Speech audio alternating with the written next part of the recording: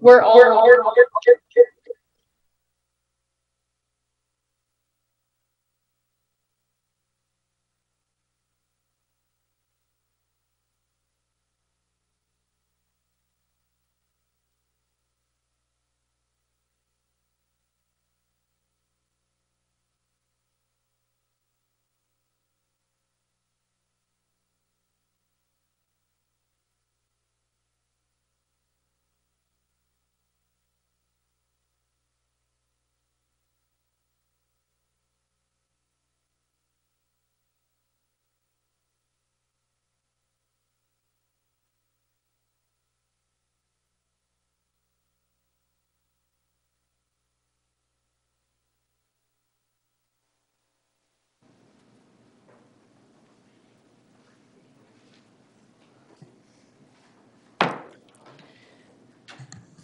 The August 28th meeting of the Scarborough Planning Board will please come to order. We'll all rise for the Pledge of Allegiance. I pledge allegiance to the flag of the United States of America and to the republic for which it stands, one nation, under God, indivisible, with liberty and justice for all. Doreen, will you please call the roll? Here. Reinking. Here. Here. Jennifer Ladd. Here. James Hebert. Here. Dennis Sanders. Here. And Noah Perlich. Here. Thank you. For the purposes of this meeting, the applications 4.02 from the Morrison Center has been tabled at the request of the applicant, and 4.05 Crossroads Holdings, LLC, has also been tabled at the request of the applicant. Turn to the approval of the minutes. Are there any corrections to these minutes? I have one correction that I've spoken to Doreen about. On the second page of the minutes concerning Allagash Brewing, where my name is mentioned, that Rachel mentioned, I also asked for a survey of the tree save area in between the building and the driveway. I'd simply like that reflected in the minutes. With that change, do I hear a motion? So moved, Madam Chair. Thank you. Is there a second? Second. Thank you. Moved by Rick Meinking, seconded by Jennifer Ladd. All in favor, please call the roll. Rachel Henriksen. Here. Yes. Rick Meinking. Yes. Roger Buelley. Yes. Jennifer Ladd. Yes. And James Hebert. Yes. We do have a full planning board here tonight, so the Alternates are welcome to comment and discuss, but will not be voting this evening.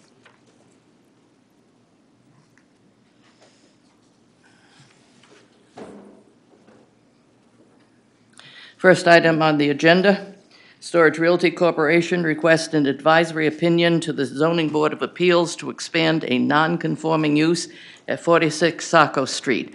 The property is further identified as Assessor's Map Lot R15, Lot 59. This is subject to a public hearing after both parties have had their presentations. For the purposes of that hearing and anybody in the room who would care to comment about that, please, when you approach the podium, give your name, address, and you have 3 minutes to make your comment. Eric? Thank you, Madam Chair. So Storage Realty Corp. is in front of the Planning Board to expand a non-conforming use in the rural farming zone. This is at 46 Saco Street. The zoning ordinance requires all non-conforming uses that are proposed to be expanded to receive miscellaneous appeal approval from the Zoning Board of Appeals. As part of the zoning board's process, the application is first referred to the Planning Board for an advisory opinion, and the applicant is seeking that advisory opinion tonight. The applicant is requesting an expansion of the number of storage buildings on site, and upon a potential approval of that by the zoning board, the project would need to come back to the Planning Board for a formal site plan review. With that, I would turn it back to you, Madam Chair. Thank you. And for the applicant. Thank you to the board. My name is Steve Bushy with Goral Palmer Consulting Engineers. Here on behalf of Storage Realty Corporation, Eric's kind of outlined the basic premise here is that they're looking to do self-storage buildings. I'm guessing most of you are all familiar. Single level.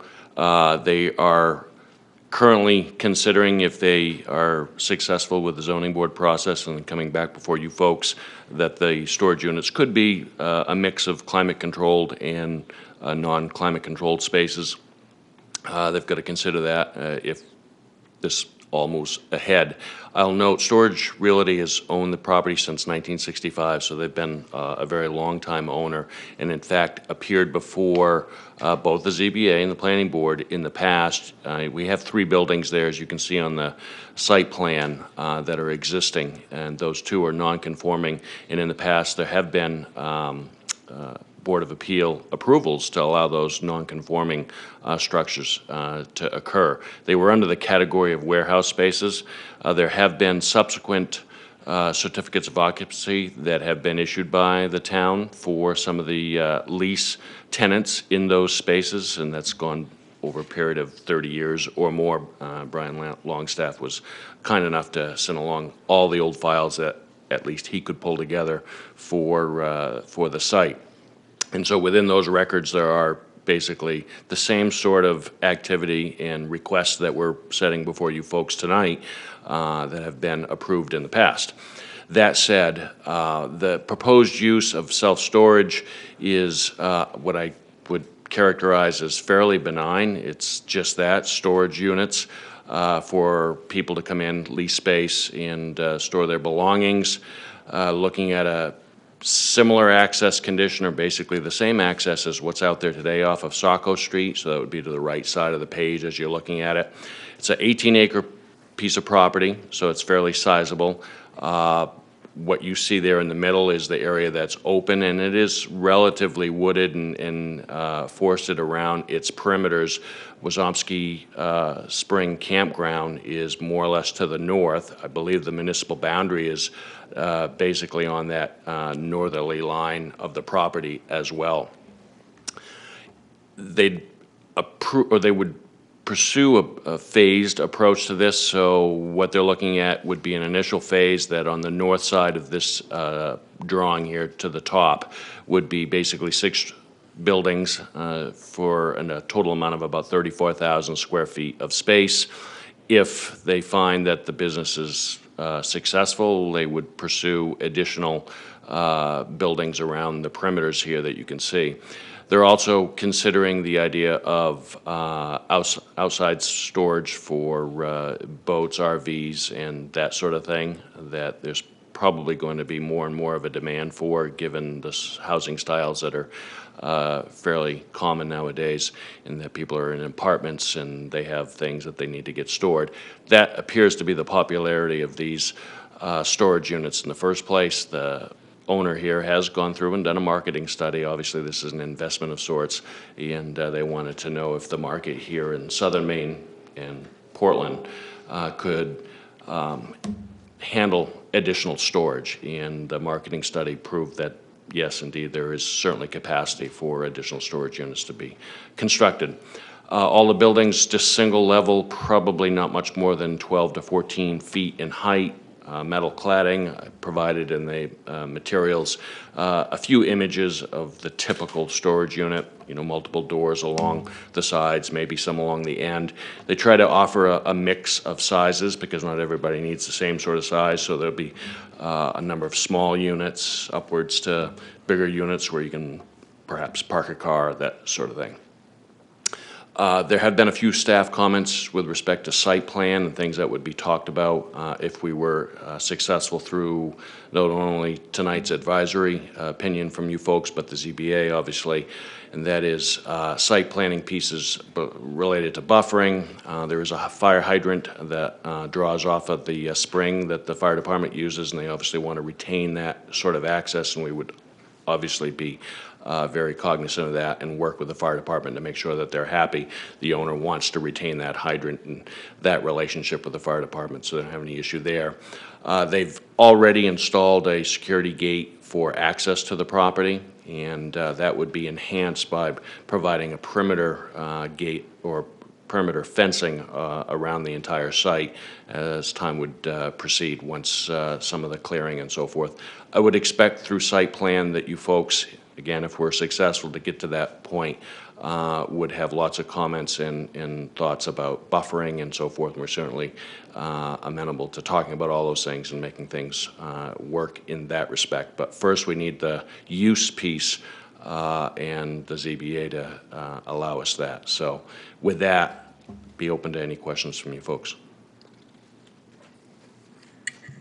Thank you. This item, as I said, is available for public comment. Is there any member of the public in the room or online who would care to make a comment? If so, please approach the podium.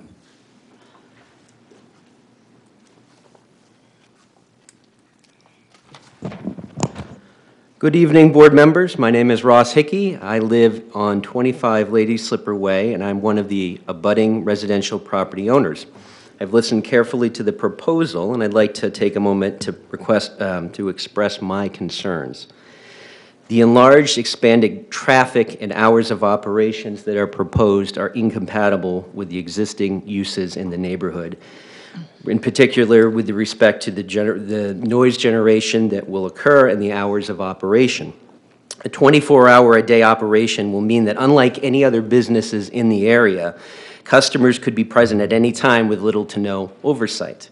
Thus, a person could choose to access their unit at 3 in the morning with producing as much noise from their vehicle, music, physical moving of items, let alone their headlights from their car, that could negatively impact the neighboring residential properties. The statement in Section I of the application that the proposed use is not considered a significant generator of noise is not accompanied with any documentation on how this statement was arrived at. The application references that the proposed use aligns with other businesses along County Road. However, unlike those businesses, this property is not in a commercial zone, or if it was, we wouldn't be here tonight. 46 Saco Street is not on County Road, and it abuts multiple residential properties, as acknowledged in the application and as evidenced by the folks here tonight. This proposal is incompatible with the existing uses in the neighborhood with respect to physical size, intensity of use, visual impact, and its proximity to other structures and the density of development. Under your performance standards for storage facilities, a lot size is limited to 5 acres total, and the impervious surface should not cover more than 50% of the lot on which the storage facility is on. These standards should apply regardless of the location. The enlarged, expanded, and converted physical area that we're talking about today is 3 times greater than the current storage facility, and it will convert almost 18 acres of what is mostly mature woodland, which was acknowledged in the application, into impervious surface. The property also abuts a great pond of well over 30 acres. There's a steep incline on the north side of the property abutting Wasomke Pond, and that consists of sandy loam. As the schematic shows, because the proposed setbacks are not based on shoreline zoning, there's a strong possibility of erosion and runoff that will not be properly prevented. If shoreline zoning regulations do not apply because of a technicality, the principles in them that are set forth are still sound ones to follow to ensure that a wetland ecosystem is being protected. The pond in the abutting forest hosts a diversity of animal life, including bald eagles, which are regularly seen flying over the pond. The proposed buffering for abutting property owners does not properly mitigate the expanded and enlarged uses that are being proposed. In Section E, it references, quote, mature vegetation, please which will be wind up. used as buffering. Yes, mature vegetation exists, but the problem with a mature forest is that under that canopy of trees, it's wide open. Relying on this to act as a screening for light from both the security lights which are proposed and the additional noise is simply not feasible. The only fence that is mentioned in the application is not a privacy fence, but a chain link fence which will do nothing to prevent unwanted noise and light. In fact, it's not referenced there for buffering, but as a security provision. For these reasons that I have articulated, I would ask the Zoning Board of Appeals to not approve this miscellaneous appeal for expanding a non-conforming use. Thank you. Thank you. And is there someone else?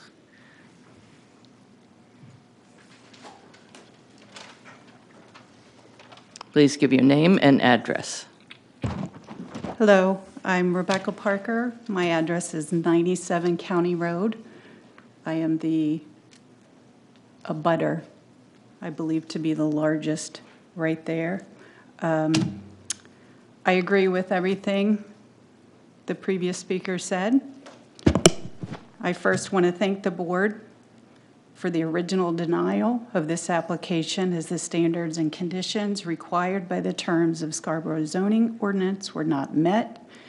And I thank you again for the denial of this current appeal before you for some of the following reasons.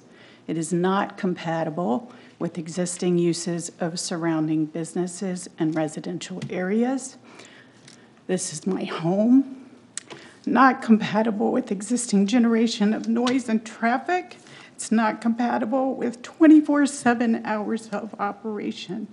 I own Parker's Farm and Market. I chose this spot specifically because of the beautiful fields, the location, and what I could do for this community.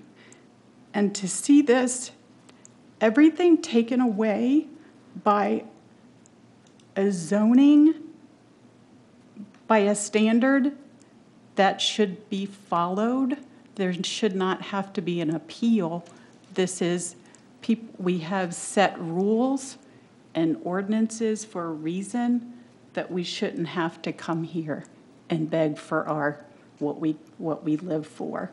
In addition, public safety concerns will certainly increase as an existed wooded area becomes a commercial site.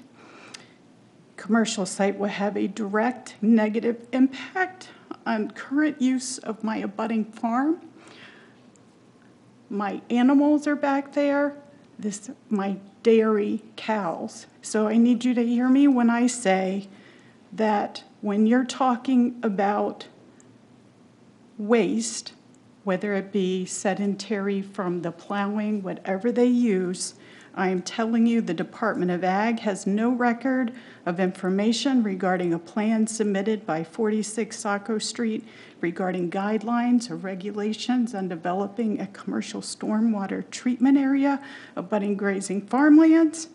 I'm telling you that the Land Bureau nor Water Division within the Department of Environmental Protection has record on file regarding the commercial development of waterfront property at 46 Saco Street to address storm water runoff, etc. I will also say that there's as said before, because of the mature forest back there, there's no way that you're not going to have complete visibility from every single vehicle and the headlights, et cetera, et cetera. Again, this is my home. This is my business that I search to have that perfect piece of property, and please abide by the standards that you already have in place so I can do what I came to do here. Thank you very much for your time and attention to this matter. Thank you. Is there anyone else? Do we have anyone online? I have no hands up. All right, thank you. The public hearing is closed. I do want to call the attention to the fact that we are actually not the Zoning Board of Appeals. I am very happy that we are not the Zoning Board of Appeals, considering what is before them and listening to the testimony that I've heard. We are the Planning Board. We make an advisory opinion that goes to the ZBA. If the ZBA agrees that a project can go forward, it comes back to us, and that is the point at which it must meet all of the zoning standards. That includes appropriate lighting, appropriate fencing, appropriate amount of permeable surface, appropriate stormwater plans, appropriate business hours, appropriate noise mitigation. In other words, so many of the things that you've spoken about. I urge you to continue to follow this process and to take a look at the ordinances as they are reflected in the site planning ordinances, because if the ZBA does agree that this is a project that meets the town standards and may go forward, it comes back to us for scrutiny of those standards. I welcome you if that happens, if the appeal is approved. I welcome you to come back to us if this application comes back to us as a site review application. And rest assured that we are pretty scrupulous in looking at the standards, and as is the planning staff who work with applicants until they are very clear, till the applicants are clear what their responsibility is in terms of building and in terms of meeting our codes. Saying that, I'm going to turn this over to members of the planning board to see if anyone would like to make a comment or a statement. And a reminder, we are here for an advisory opinion. Rick Meinking. Thank you, Madam Chair. I'm having some difficulty, and this is directed to the applicant, I guess.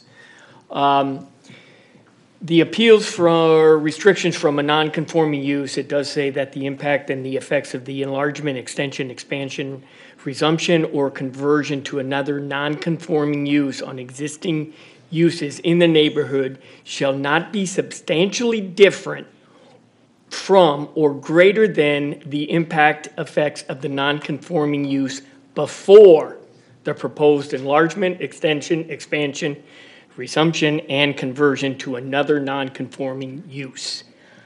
I'm having difficulty in seeing how this proposed project is going to fit in that space.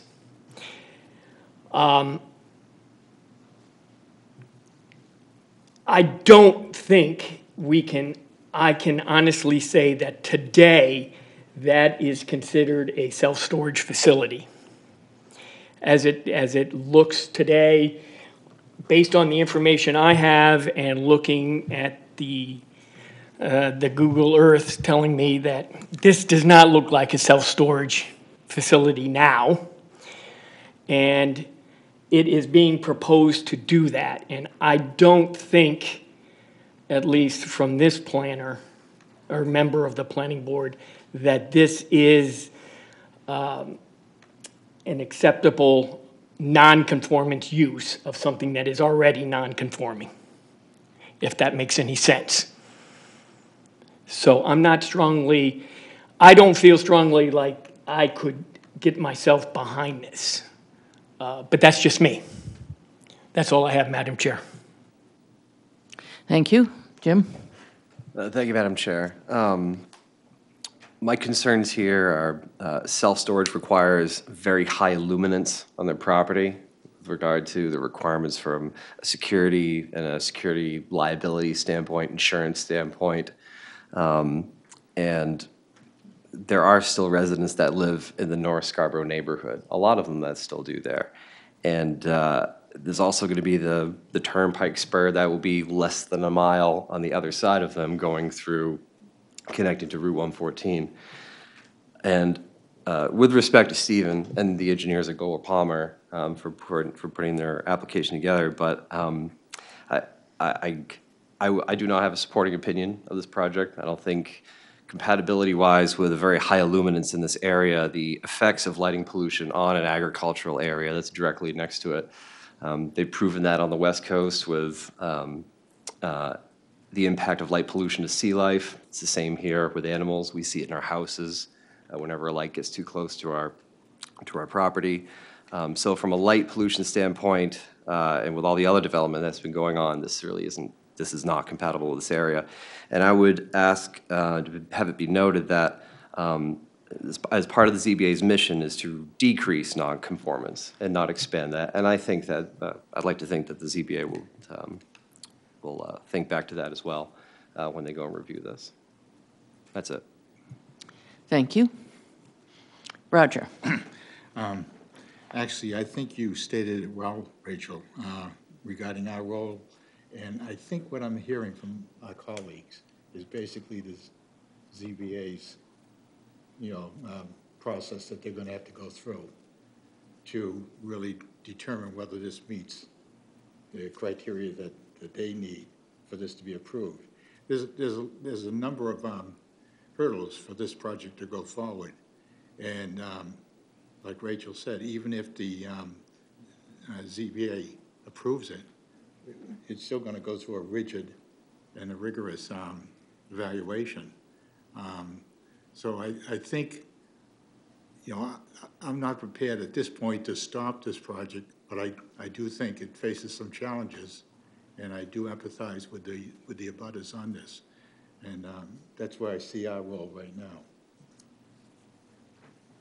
Thank you, Roger. Jen? I generally share the same opinion. I think, the language provided to us for how to consider these types of reuses or expansions, I actually think, Rick, reading it, I think it's really pretty clear. This does not seem like an equivalent or a less intense use on this site than what is happening there now, and that's how I interpret that. That changes shouldn't be different or greater than what's going on there right now. And so I think that, I can see a couple of scenarios where a similar model could potentially fit within that definition, but the plans that have been presented to us, in my opinion, don't meet that. Thank you. Ben? I would just echo the comments of my colleagues, and I tend to agree. I have no further comment. Thank you. I have serious concerns that fortunately the ZBA is responsible for answering or addressing. Among those concerns that I have are the fact that I would certainly like to know if the warehouse currently is open 24 hours a day with bright lighting. In other words, what's there? If it is not, then that is a significant change. The amount of space that is planned, although it appears that it's going to be phased in, it does appear as though it would, at a minimum, double, if not triple, the size of what's there. That is a substantial change as far as I'm concerned. All of this is something that the ZBA is has to handle and has to deal with. I had notes about the hours of operation, the 24 hours. I had notes about the concern of the surrounding property, the buildings, and I have a little note, if the ZBA approves this and you come back to us, is you're going to have to prove a lot of things to us. The things that you would have to prove to us is that the buildings would not be visible from the surrounding properties or roads. You would have to prove to us that there appears to be an office building there, yet you have indicated that the proposed buildings will not require any on-site septic system beyond what already exists on the property. Demonstrate that. You have indicated that the buildings will not result in any significant emissions to air and water, as any HVAC will be electrical. Demonstrate. Stormwater management, best management, demonstrate. You have indicated a chain link security fence around the property. That's good for security, but it's not good for buffering. And as you know, Steve, the chain link fence must be painted. It cannot be simple chain link. And I would suggest at a minimum, if you come back to us, that would be a stockade fence, and that all lighting inside of it would be full cutoff, and that the operation would not be 24 hours a day. Let me see if I have any other minor notes here that might be of interest. I think that will do it. Our advisory opinion, I suspect, to the ZBA, I think would be in terms of we have concerns first about the allowability of the use in that area given the size that is proposed, given the operation that is proposed. If it comes back to us, if the ZBA sends us back to us, we are going to be scrupulous in reviewing it. So I think, is that enough, Autumn, do you believe, for the ZBA? Eric, do they normally vote on a recommendation, or do you just? Typically, no, we will generally just write up the summary of the meeting and then send it to the ZBA. So if the board's comfortable with that, we're happy to do that. Yeah, why don't you send me, when you have something written up, if you send it to me, I'll review it and assure that it meets with my understanding of what we said. Absolutely. All right, thank you. Yes, do you want one next to the last word? Because the chair has the final word. Go ahead. Just a thank you to the board. It's been very enlightening, and I appreciate the input from the neighbors as well. Those are all obviously big things that we can carry back to the owner and get prepared for the ZBA, and understanding all of those comments, how we can hopefully get over some of those hurdles. We'll see how the process plays out, so I appreciate everybody's candor. Thank you very much. We Thank you. are probably noted for our candor. Thank you.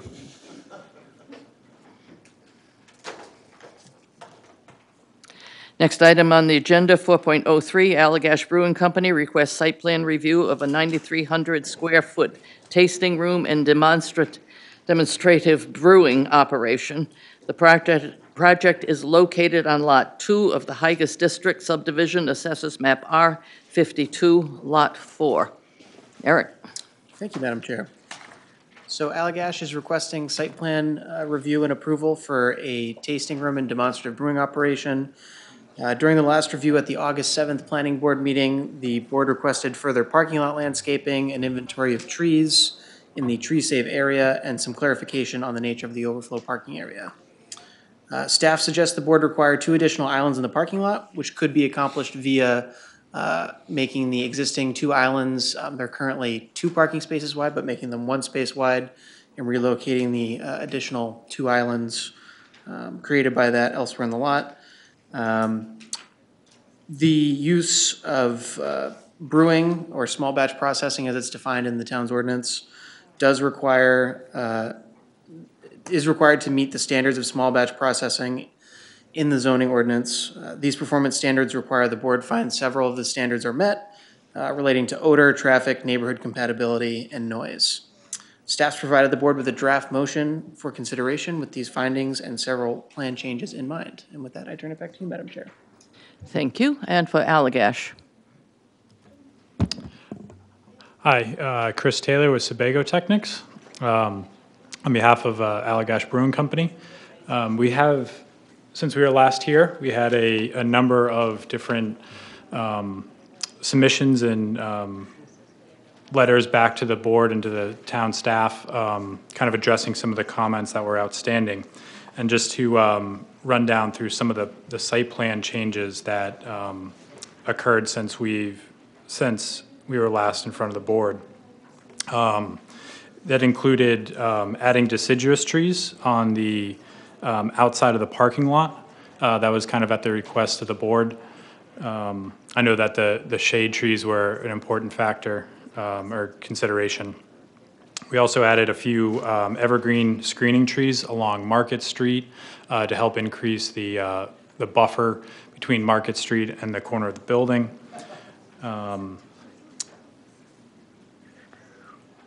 We also included a layout for the future parking area that was heavily discussed. Yes, thank you. So this is a layout showing what a future parking expansion could look like if the need arises and demand is, occurs at the brewery and the tasting room. You'll see there's a landscape island between the current proposed parking lot and what would be the future parking lot. And that's where some of those additional shade trees are going in that area there. So those would be to remain in the future as well with this layout. We submitted some pictures of the tree save area. I know there's some questions around the types of trees and the nature of the existing trees in the area. This picture here is taken on there's an existing trail that's kind of shows up on the plans just north of the building.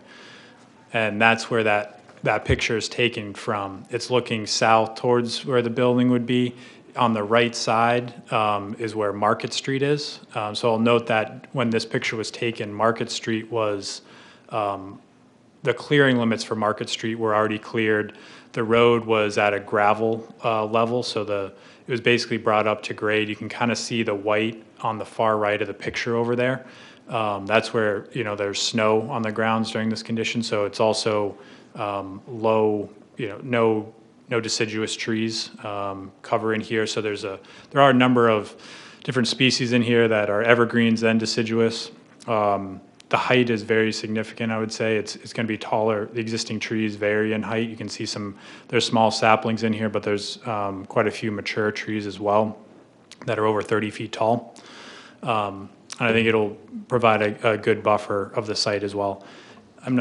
Autumn, if you have, the picture on the left here. So this is the picture or the image from Market Street. There's basically on the plans, you'd be kind of to the southwest of the driveway entrance. This is looking at a hydrant that's along the edge of Market Street, and right in front of right beyond the hydrant would be where the driveway entrance would go. So those trees beyond, kind of just above that hydrant in the picture, those are where that tree save area is. So a lot of those tall, mature trees would be in that tree save area. And then in addition to the tree save in front of the building, there would also be Market Street as part of the subdivision approval has street trees along the edge of the road as well. That would go in there. Another thing a minor plan change, we are showing the full extent of the trail that goes to the south on the property. Before is kind of just cut off at the tree line, but that does extend further to the south off the property. From there, I know that it's proposed to be extended to the utility corridor. There's a utility corridor that runs from Haggis into kind of the Downs Center area, and that's going to be proposed to be doubled as a part of the trail network. And so that's the connection that this site will get to the trail network across the downs.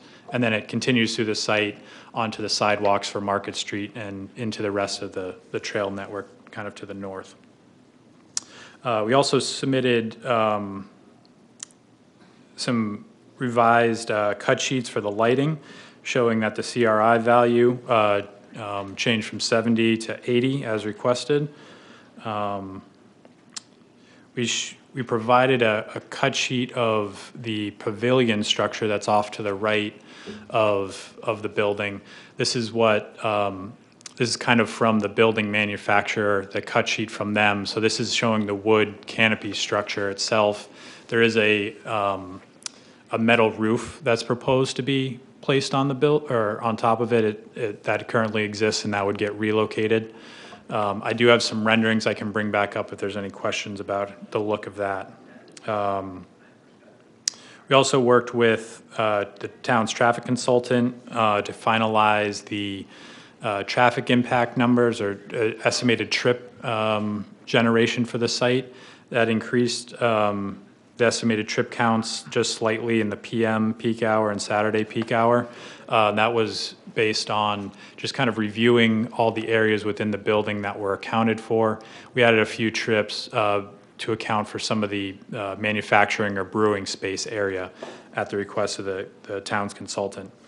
And the last plan change was to widen the driveway entrance a little bit to help accommodate some of the truck turning movements, as was noted in the town's traffic consultant memo. That's basically the rundown of the plan changes since we've last been with you. I'm available for any questions or further comments you have. Thank you. This item is available for public comment. If there is any member of the public in the room who would like to comment on this, please approach the podium.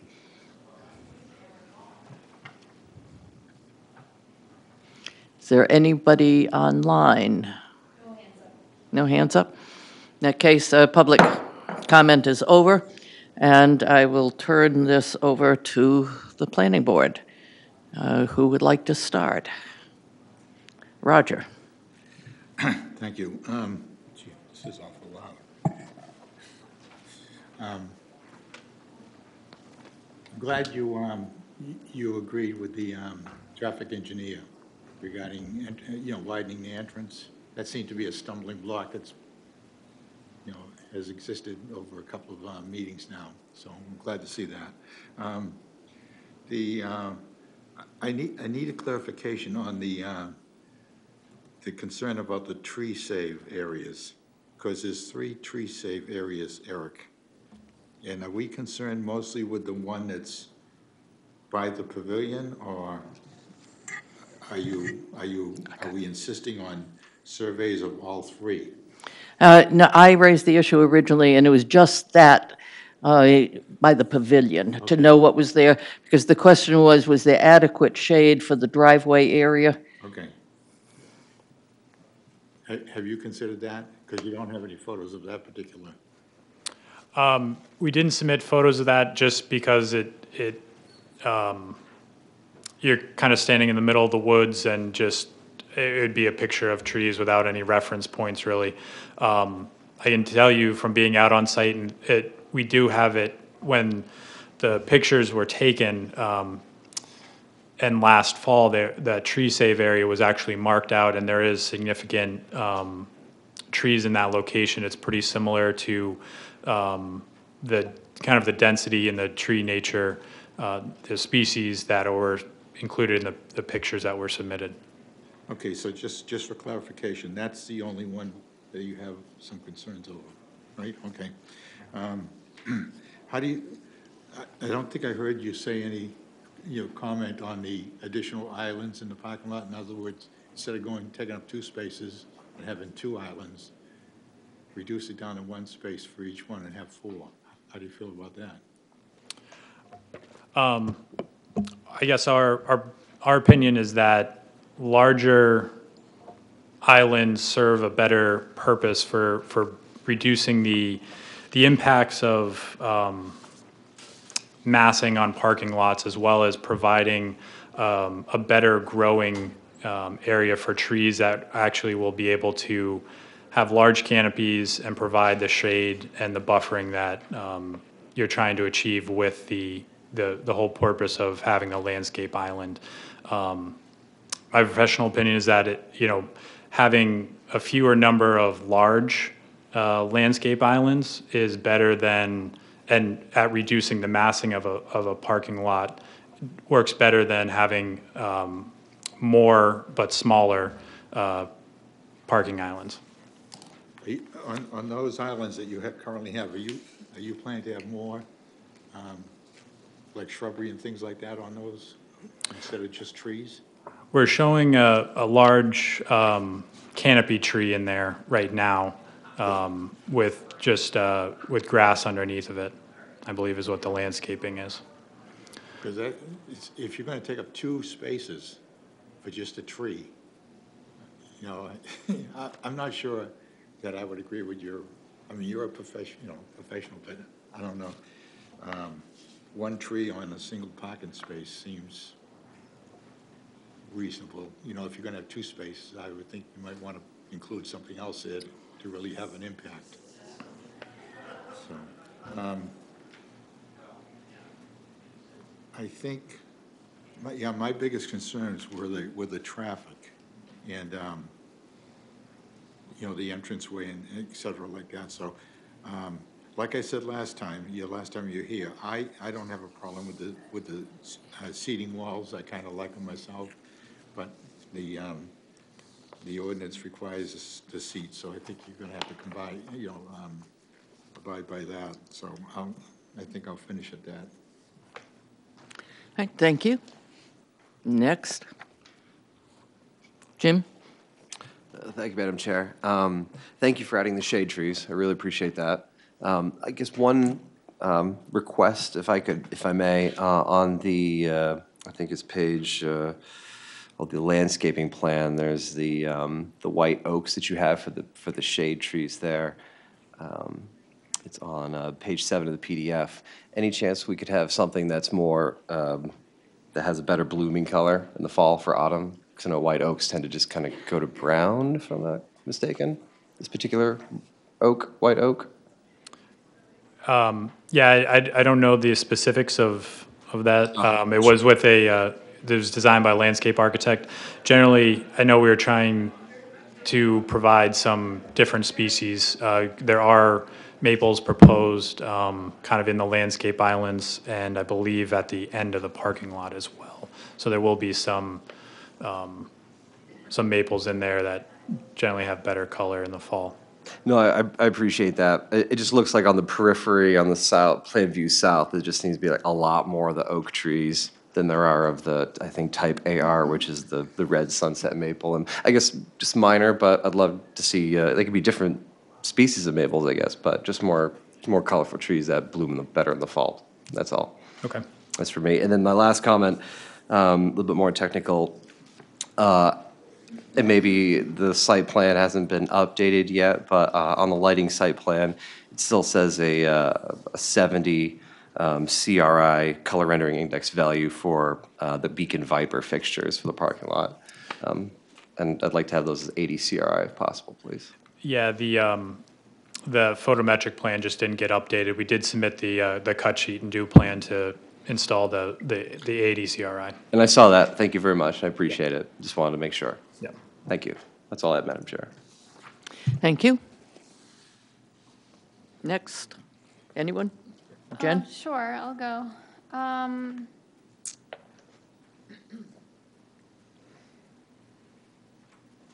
I did notice on the plans, so it looks like you removing the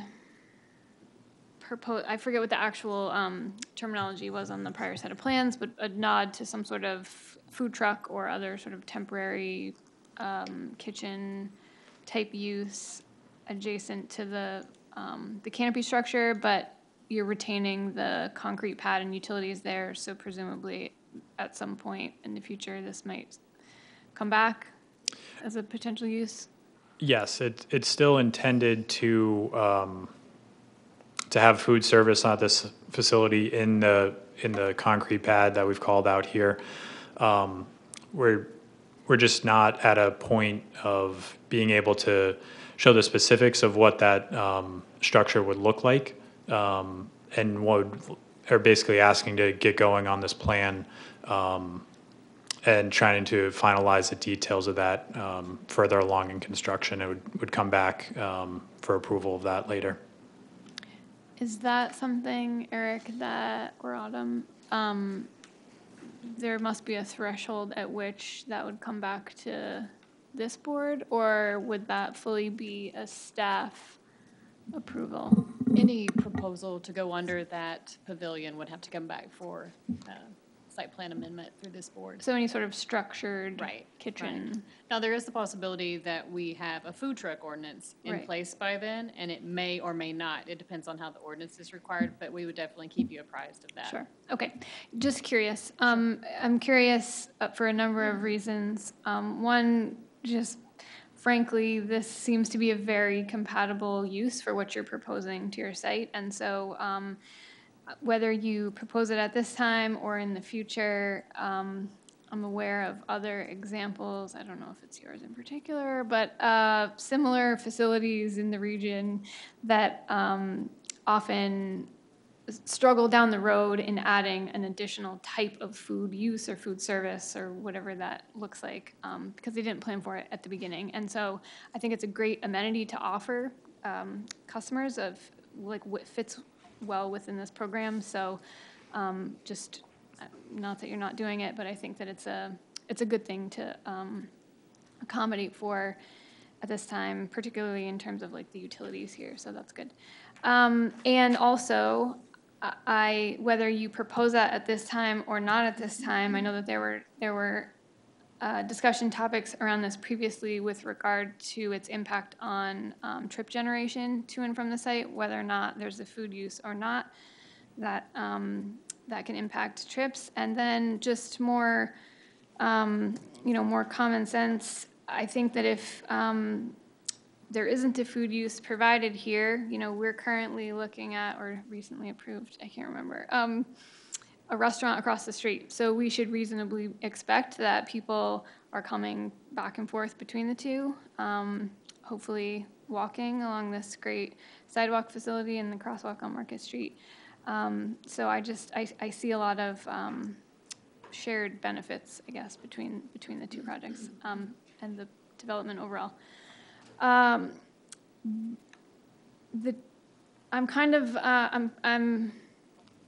don't have a strong opinion one way or the other. I guess I'm curious to hear maybe from any other board members about the sentiment towards fewer larger landscaped islands versus more smaller dispersed landscape islands. I have experience with tree failure because they've been planted in really small locations, and as a result of, I think, sometimes trying to like cram too many into small places. And so I can appreciate the request to kind of provide more planting material and room for growth around these tree root systems. So that's a nothing comment. I don't have an opinion. I'm curious. It could be swayed either way. I share your opinion that it's the canopy that's, it's the landscaping that's important to us. And so whether that's larger grouping or smaller groupings, I'm curious to hear of others' takes on that. And then lastly, there was a comment about the truck turning in and out of the site. And again, I know I commented on this last time, but I just feel very strongly that large trucks should not be pulling in and out of the site and headed towards sort of into the Downs project. They should be directed out towards Hyagus Parkway. And so,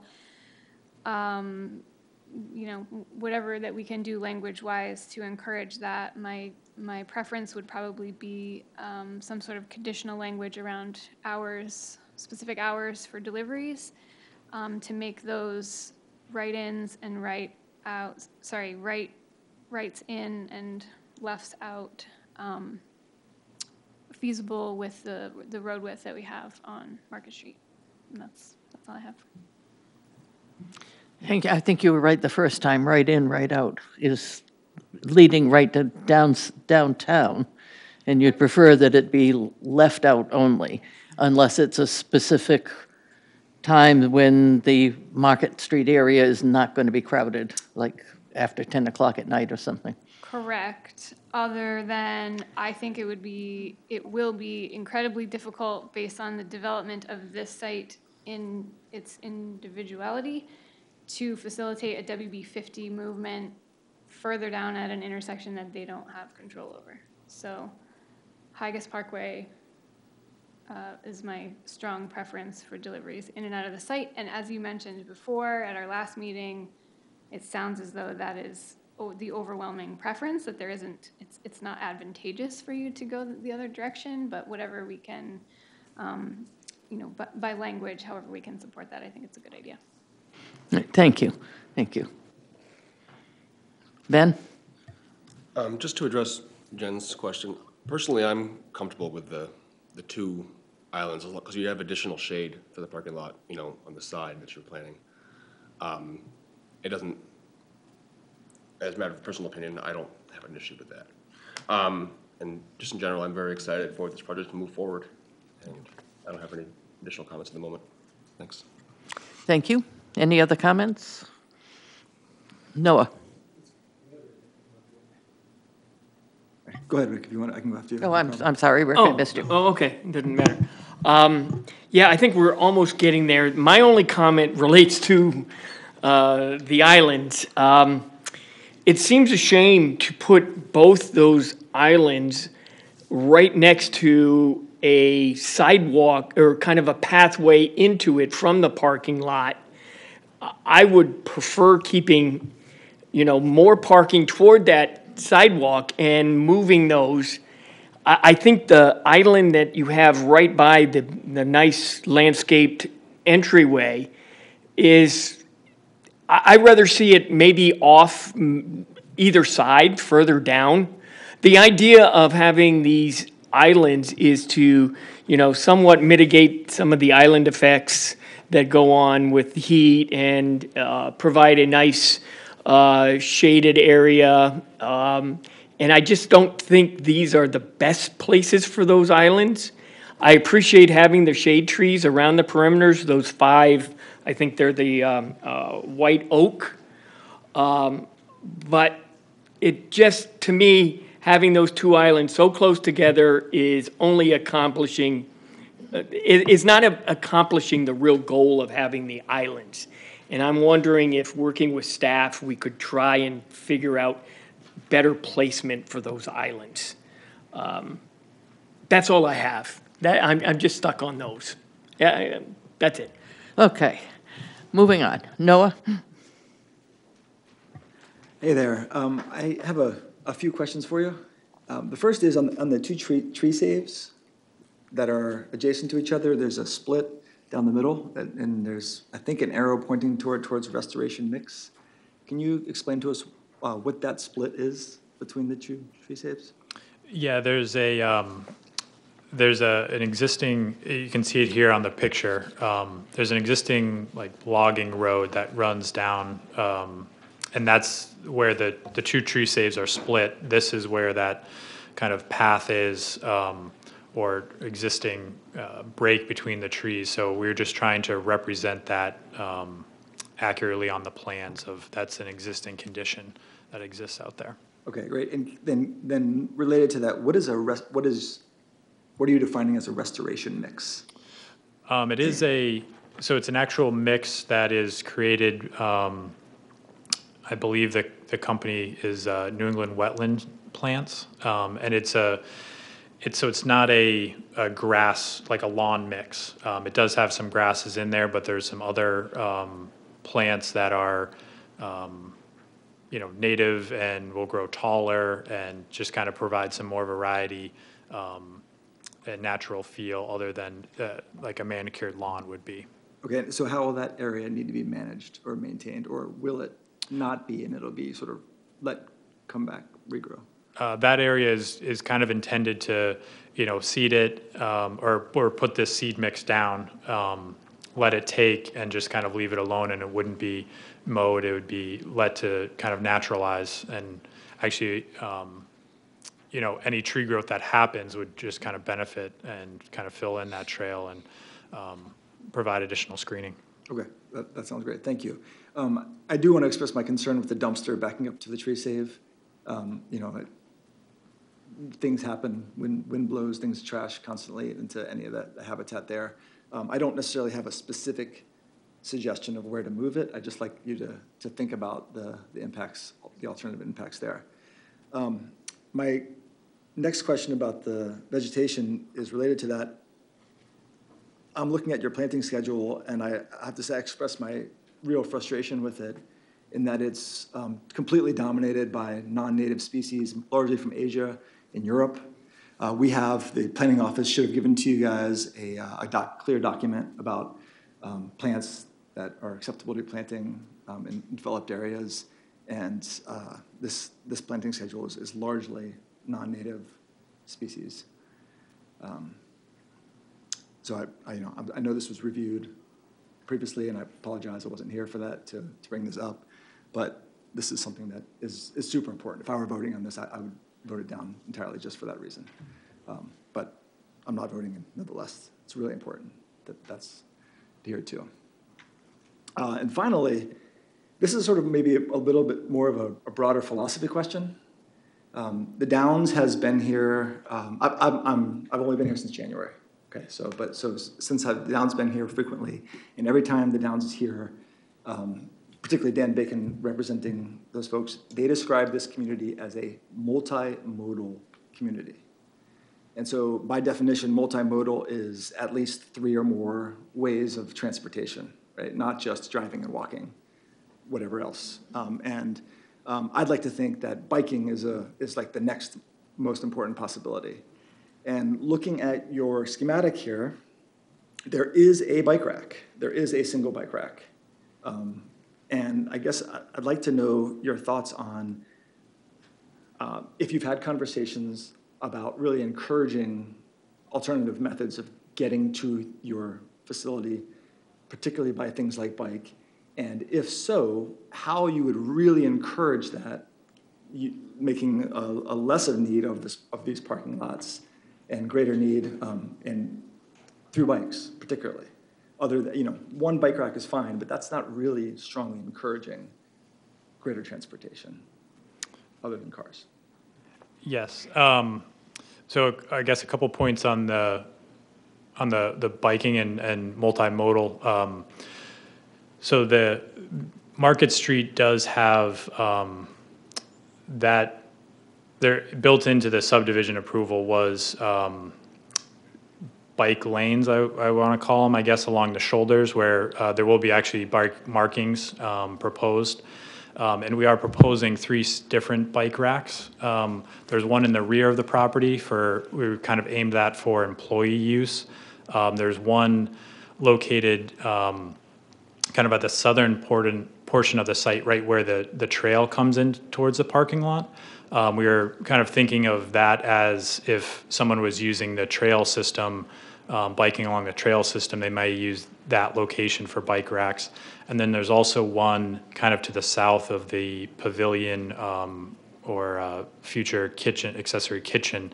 And we thought that was kind of one of the more visible places from someone visiting the site, and would they could use that when they're going to the site as well. So we did try to consider accommodating bicycles and bicycle traffic to the site, as well as pedestrian traffic, and trying to really incorporate and providing options for the local people living nearby that may not be wanting to drive a car to the site. Great, thank you. I appreciate that. Can you please comment on the plant schedule? Yes. I'm not a landscape architect. We did have registered landscape architect prepare the plan in our office. And we did see the staff comments regarding the native species. I believe, from my understanding of it, is that most of the species selected were a slight hybrid of a native species. And the reasoning for using the hybrid variety is due in part to trying to make sure that the survivability of the plant and I guess to put it in a not so elegant way, but that some native plant, this is just my not expertise understanding of it, is that some non-native or some native plants don't thrive in commercial settings and that they have hybrid strains that survive better in around parking lots and these commercial type settings. And that's what was used in place of the native varieties. So thank you for that response. I strongly disagree with you. And I would encourage you to work with our planning office. They can help support native plants that can be used in commercial developments. Thank you. Thank you. Roger has a follow-up. Yeah, just a quick question. On your, the sheet you gave us, the future pay parking plan, when I saw that, the first thing that popped out in my mind was, do you have any plans for a pathway to get into that area instead of people walking all around the paved area and coming in from the end? I guess we haven't really considered that. This was just kind of a something we put out there as like, this is what could be, this is the parking kind of configuration that could go in that area. Obviously, we'd have to come back with more details of access, pedestrian access, lighting, landscaping, and that sort of additional features. But this was just kind of the first, just trying to show something to help provide the board some information about what could actually happen out here and what kind of the number of parking spaces and the configuration is possible. Okay. Maybe I could ask Eric this question then. So if this plan gets approved in its current state, they can't use that overflow parking right now, or they would have to come back later? No, they can use it because it is shown as having a gravel subbase that meets the town standard. So it's already accounted for in any impervious area and stormwater calculations as well. Okay, that's what I thought. So that's why I was wondering. I can just see people are just they're not gonna walk around, they're just gonna walk between the cars and to get wherever they have to go. Yeah. Thank you. All right, thank you. Let me just clean up some details. You're all set, understanding that while we did approve the bench seating, the wall seating, you also have to have 2 benches near the door, front door? Would it be possible for us to extend kind of that wall seating closer to the building, or is there 2 benches required? You're supposed to use those benches actually as a way to mark the main entrance. So extending the wall seating doesn't actually direct people to the main entrance. Benches do. All right, then. Okay. Let me call your attention to something that Noah mentioned and then you mentioned, and that is that one of the bike racks takes up half of the double space of an island. At least it looks like about half from this. In other words, you've got a double island where the crosswalk is, but you've got a bike rack there. And while I agree it's a good place to put a bike rack, then that means that you don't really have a double island there. And while a double island may be more conducive to health of trees as they get bigger, our ordinances also call for islands at certain points, depending on the amount of parking spaces that there are, and by the calculations, there should be 2 more standalone islands. You could put 2 more double islands in, you could put 2 more single islands in, but by the ordinances, the double islands count as 1 island. So we would need to see 2 more islands. Then you've asked for a sign waiver. Now, the reason for the waiver is that the 2 signs which would be allowable are not 100 feet apart. But could you explain again why you think you need 2 signs? Yeah, the 2 signs that are proposed are signs that exist at the Portland facility. Remember the conversation we've had about this isn't Portland? So, yeah, go ahead. I'm sorry, I'm not presuming that these are Okay. going to be approved. I'm just trying to iterate that these are existing signs that are trying to be reused, and that they're not new signs being created. So that leads to the request for the waiver. And That doesn't lead to the request for the waiver. The request for the waiver is that you want 2 signs that are closer together than 100 feet. yes, and the signs. So why do you need 2 signs? What's the thinking behind them? Why do you need that in the first place? The signs that are proposed are one-sided signs. They're not visible, they're not legible from the back side of it. And so for that reason, we're proposing the 2 signs so that you can view them from both ways on Market Street. So they're set at a diagonal, is that correct? Correct. Okay. Do they say the same thing? There were pictures they do say Allagash Brewing, which is generally what they say. There's some small banners underneath that provide hours of operations and that sort of thing that are slightly different. They're slightly different sized as well. They will need to meet the sign ordinance, and the planning department reviews all signs for sign ordinances. So reused signs may or may not meet our sign ordinance. But you've asked for the waiver, so we'll consider the waiver for the 2 signs. We also had a question about the overflow parking, which still worries me, I guess, in that hammerhead directs people onto the grass, correct? For overflow? The hammer, yes, that piece highlighted there would be the access to the overflow parking, correct? But what it is still grass. Was it grass or gravel? It's grass on the surface. It'd be So vegetated.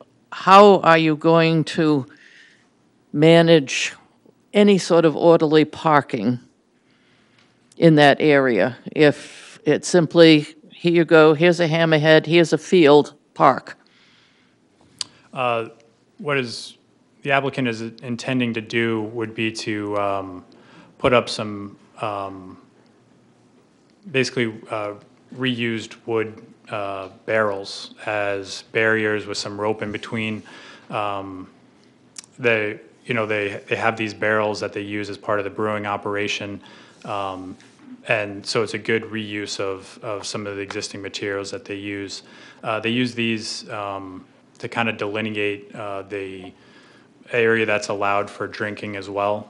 It's pretty common at breweries to use these type of barrels just because they're leftover materials. So that would be the intent, would be to put these barrels up with some rope in between to kind of define where the parking lanes would be in the drive aisles. You're not planning on using them around the pavilion or the outdoor of the building, are you? To indicate where the drinking is? I guess it could be possible to, they need to follow the state liquor license laws, and whatever is kind of required by that. If they require some sort of barrier, then to define the allowable drinking area, then they'll have to put up some barrier that meets the code requirements there. Okay. If you're going to put something up that in effect ropes people off or confines them to a particular space where they might be either eating or drinking, Scarborough would have some standards. So double check. Make sure you're, I don't want you running afoul of the state law, but also I don't want you running afoul of Scarborough standards if you're going to be putting up something that says, here's where you drink, in effect. I still have concerns about the overflow parking, simply because I'm not sure that barrels and ropes are going to do, are really going to do to keep people from ending up parking too close to the tree save or too close to an area that actually leads to the brook. So I would like to see some sort of wayfaring signs that direct people to something that says overflow parking. First of all, so they're not wandering down the driveway to the back of the building. The signs that say no parking along the side of that driveway, which I believe you have indicated on the plan set. You might want to put up, actually I think you should put up a sign at the entrance to the driveway that goes around the back. You should put up something that says delivery only, employees only, whatever. But simply, basically, something that keeps people away from there. Otherwise, you will end up with cars parking along that sign, along that road.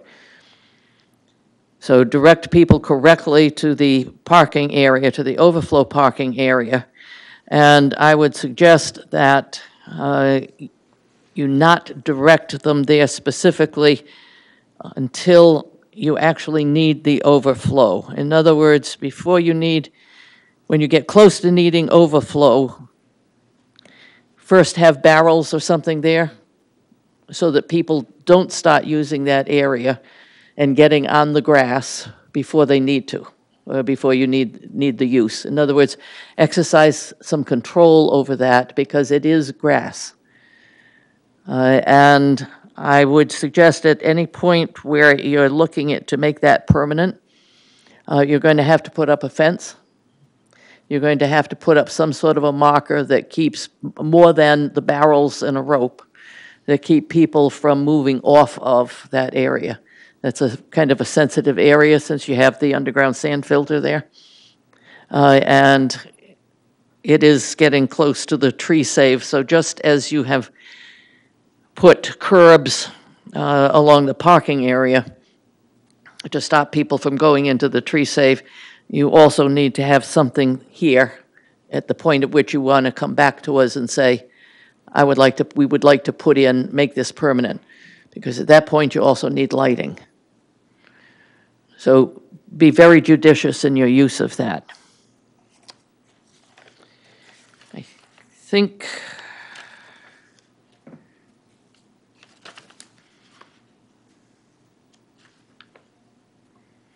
yeah, I just want to confirm that the kitchen operation, whatever it was, withdrawn, but you are going to be leaving the lines in, the utility lines in there just in case?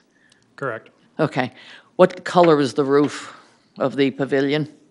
It's gray. All right.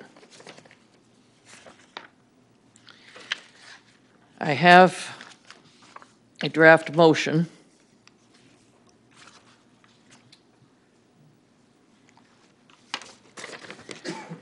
Which is subject to Eric's. So the draft motion was updated to include changing of the white oaks at the southern end of the lot to maple, to James's suggestion, updating the lighting specs, show ADCRI on the lighting plan to James's suggestion, providing a truck routing and delivery schedule to prevent trucks from going through the downtown center and routing them to Higas Parkway, to Jen's suggestion, as well as, actually, I think that was it.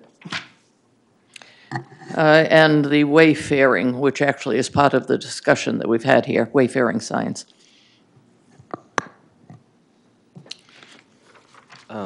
Could we Go ahead. also have the additions that Noah had mentioned with regard to The the landscape? the plantings, the seed plantings there? Well, you can explain it better than I can.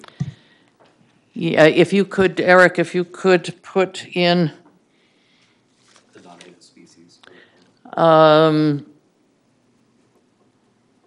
something that says, let me see this, something that says the applicant will work with the planning department to determine that the appropriate native species mix is used for the planting, for the plantings.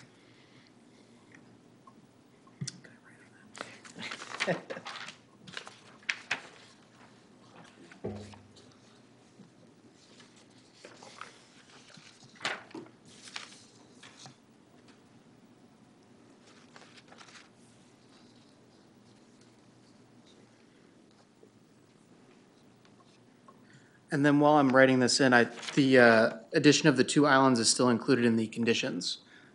So I just wanted to kind of gauge, it sounds like the board was a little split on that, so just making sure that we still do want that in there. Yeah, let me get nods if that's okay. Remember, we do have ordinances.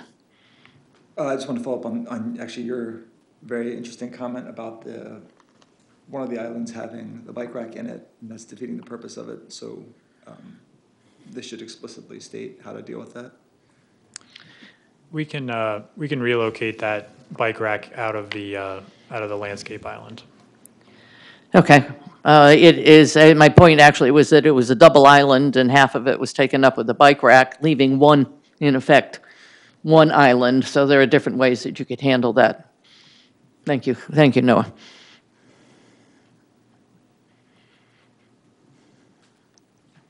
Roger. Yeah, on these islands, this is a question for Eric. Do we have a typical dimensions that, for parking areas that accommodate these islands? Yes, the ordinance specifies that islands need to be a minimum of 9 feet wide, which is essentially 1 parking space width. Okay, so that's typically what we do. Yes, Okay. yes. Just to clarify, these 2 additional islands, if approved, will also require trees. Appropriate landscaping. What they could do is take, right now they have 2 with 2 spaces, they could end up with 4 single spaces. Correct. It's up to them, how they want to handle it, yeah.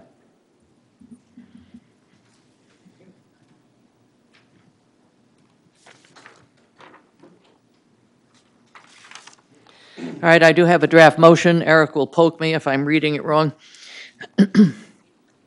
I move to approve the project entitled Allagash Tasting Room proposed by Allagash Brewing Company as depicted in plan sets prepared by Sebago Technics dated 8/14/23 with the following findings and conditions. Findings.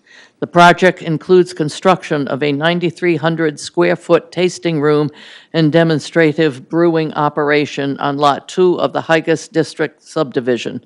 The planning board finds the project meets the standards for small batch processing performance standards in Section 9 of the zoning ordinance. This includes with respect to compatibility with the neighborhood, odor, outdoor storage, noise, and traffic conditions. The board also finds the project meets the requirements of the site plan review and zoning ordinances with the following waivers and conditions. Waivers. 1. Site plan review ordinance section 4I1 to waive the requirements of the zoning ordinance signing regulations relating to the 100-foot required separation. This will allow both signs to be installed as proposed. Conditions. 1, prior to issuance of a building permit, the applicant shall, A, provide a tree survey for the tree save areas in between, for the one tree save area in between the building and near the pavilion and the driveway. You get to add that now. B, address the comments in the Barton and Lo Judice memo dated 8/25/23. C, provide the updated Downs Stormwater Management Scorecard. D, the applicant shall execute and record a stormwater maintenance agreement with the town. The form of the stormwater maintenance agreement is located in Appendix 1 of the Town of Scarborough's Chapter 419, Post-Construction Stormwater Infrastructure Management Ordinance. E, provide formal approval from the Scarborough Sanitary District. F, update plan sets to reflect items discussed at the 8/28/23 Planning Board meeting. This includes addition of 2 islands in the parking lot. 2, addition of 2 benches at the entrance to the building. 3, addition of wayfinding signage to the overflow parking area. 4, installation of wood rail fence or other barrier to define limits of the overflow parking area. 5, update lighting plan specification table to show 80 CRI fixtures. 6, change white oak trees at southern end of the parking lot to maple trees. 7, work with the planning department to determine appropriate mix of native species. 8, provide a truck routing plan and delivery schedule to route truck traffic through Higas Parkway. G, pay traffic impact fees totaling $30,026. Dunstan Corners, $11,216. Higas at Route 1, $18,810. This shall be reviewed by the Planning Department. Prior to issuance of a certificate of occupancy, the applicant shall, A, ensure off-site improvements required by the Downs TMP at Higas Parkway and Market Street are installed and functional. Any occupancy of this lot before the off-site improvements are installed shall be approved by Maine DOT. 3, prior to the issuance of certificate of occupancy, the applicant shall submit evidence in the form of a letter or plan prepared and stamped by a professional engineer who either prepared the post-construction stormwater management plan and its associated facilities or supervised the plan and facilities, construction and implementation. The letter or plan shall certify that the stormwater management facilities have been installed in accordance with the approved post-construction stormwater management plan and that they will function as intended by said plan. 4, prior to the issuance of a sign permit, the applicant shall provide a final signage plan. This shall be reviewed and approved by the Planning Department. 5, prior to the start of construction, a pre-construction meeting is required. The meeting shall include appropriate town staff, the developer, and their site contractor, and is to be coordinated through the Planning Department. All plan modifications are to be completed prior to scheduling the pre-construction meeting. Is there a second? I'll second, Madam Chair. Thank you. Seconded by Jim Hebert by 3.5 seconds over Roger Beely. All right, Doreen, please call the roll. Rachel Henriksen. Yes. Rick Meinking. Yes. Roger Beely. Yes. Jennifer Ladd. Yes. And James Hebert. Yes. Thank you very much. The project passes. Thank you. Welcome to Scarborough.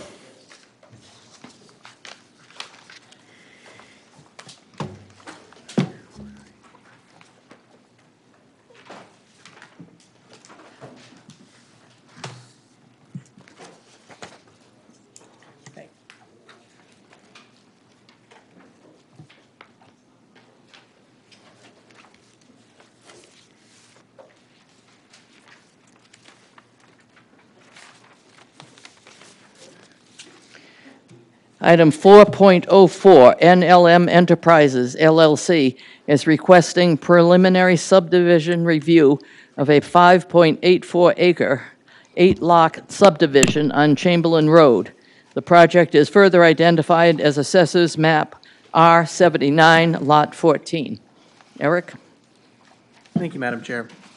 So NLM Enterprises is in front of the planning board with a preliminary subdivision proposal for an 8-lot subdivision.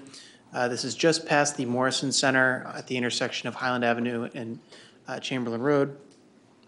The subdivision does not include any roads or infrastructure and is intended for single-family homes. Staff's primary concerns at this point are buffering and protection of the wetland area, fencing to ensure safety from the neighboring railroad tracks, as well as provision of a sidewalk or in lieu fees along Chamberlain Road to meet the future land use plan standards as outlined in the 2021 comprehensive plan. A draft motion of approval for the preliminary subdivision has been provided to this effect for the board's consideration. And with that, I turn it back to you. Thank you very much. And for the applicant. Good evening, Madam Chairman, member of the board. My name is Sean Frank. I'm an engineer with Sebago Technics out of South Portland. With me tonight, I have members of the applicant, NLM Associates, Enterprises. Eric did a quick, good roundup on it. We're basically just under 6 acres of property located between Chamberlain Road and the railroad tracks and abutting the Morrison Development Center and the Pleasant Hill Disc Golf Course. We are in receipt of, as Eric stated, this is a relatively peculiar piece of land, the fact that it's in the R2 and in a pretty dense area of development, if you will, but there's no utilities at all along Chamberlain Road. There's no electrical service. We're in fact going to be working with CMP to extend poles down Chamberlain Road. From those poles, we will then go underground to the individual service, to service the individual units. There's no sewer and water within Chamberlain Road, so they will be serviced by individual septics and wells, or a number of the other lots right there along Chamberlain Road. We are in receipt of the comments from staff. From the wetland standpoint, we think it actually works out better to have them on the one lot, if you will, not to have it as under common ownership. That would require the formation of a homeowners association. We're certainly more than happy to put up buffers and signs and those types of things in terms of maintaining that buffer along that wetland. Certainly the whole intent is that the development of Lot 8 is along the sideline of Lot 7, and that that remainder of land remains undeveloped down through there. And certainly we'd be happy to do something like that in terms of deed restrictions associated with that as well. In terms of turning that over to a land trust, I don't think we'd see any land trust that'd be very interested in that small piece of property down through there. In terms of separation from the railroad, if the board thinks a fence is appropriate, again, as you can see, there's a number of other homes along through there. Some have fences, some don't. Some have some additional landscaping. My only other thought is, we do want to talk to the town engineer about stormwater management. Certainly, we're not talking stormwater management associated with infrastructure because there's no roadway construction here, just associated with individual lot development. So something more LID services, probably more along buffers is what we're really thinking about, along the back of the lots, maintaining wooded buffers. So certainly we'd want to just be respectful of that too, in terms of maintaining that wood buffer, if you would, between the railroads. That'll provide some treatment to us from the runoff standpoint, as well as provide a natural buffer, if you will, between that and the railroad tracks. The street trees are fine. The sidewalk, we haven't had a chance to discuss this with the town engineer. Our concern with the standard sidewalk, as we all know, is, you add a curb, you put a sidewalk in, which leads to drainage. The profile of Chamberlain Road is very flat. I think if anyone's ridden out through there, you can just realize, once you get down that little hill coming from the golf course side, the disc golf course side, it flattens out quite dramatically going down towards Highland Avenue. So we really couldn't get water to move along a curb line. Right now, it's just basically ditches. So whether that be a widened paved shoulder, perhaps, something along those lines, that'll provide, access for pedestrians as well as for bicycles.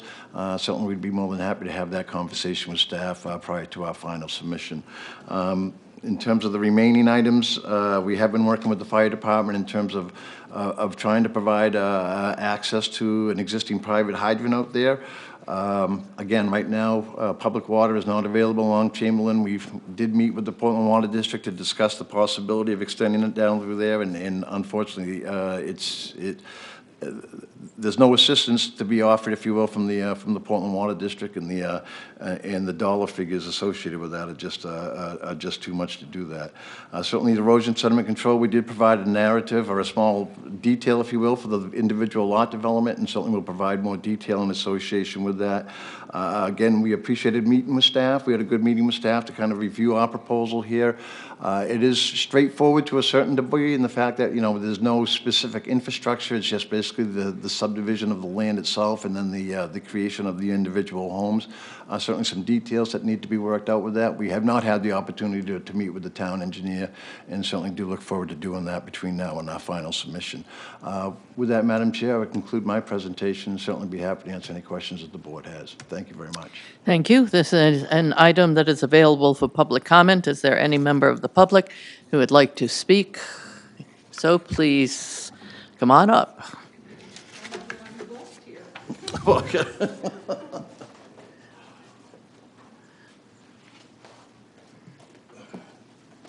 Hello, everyone. I'm Brooke Fennell. I live at 74 Highland, so at the intersection of Chamberlain and Highland. I have no problem with the development there, but the only thing that I ask is to have some speed mitigation, if you can, coming down Chamberlain, because the traffic coming down there, once you get beyond the houses that are there, people just fly down that hill. And coming to the intersection of, Highland's a stop coming out there, cars coming down Chamberlain are going well over the 35 miles an hour. So I don't know what that means. I don't know, how we address that successfully. But that's my only concern about adding more houses there is just if you can do anything to slow that traffic down there. We have screeching tires and, slamming brakes and cars going into ditches regularly there. So whatever that takes. So. Thank you very much. And I suggest that the planning department work with the police department to see what's going on out there and see what options might be available. I've talked to the police department several times about it, but Sometimes it's who does the talking.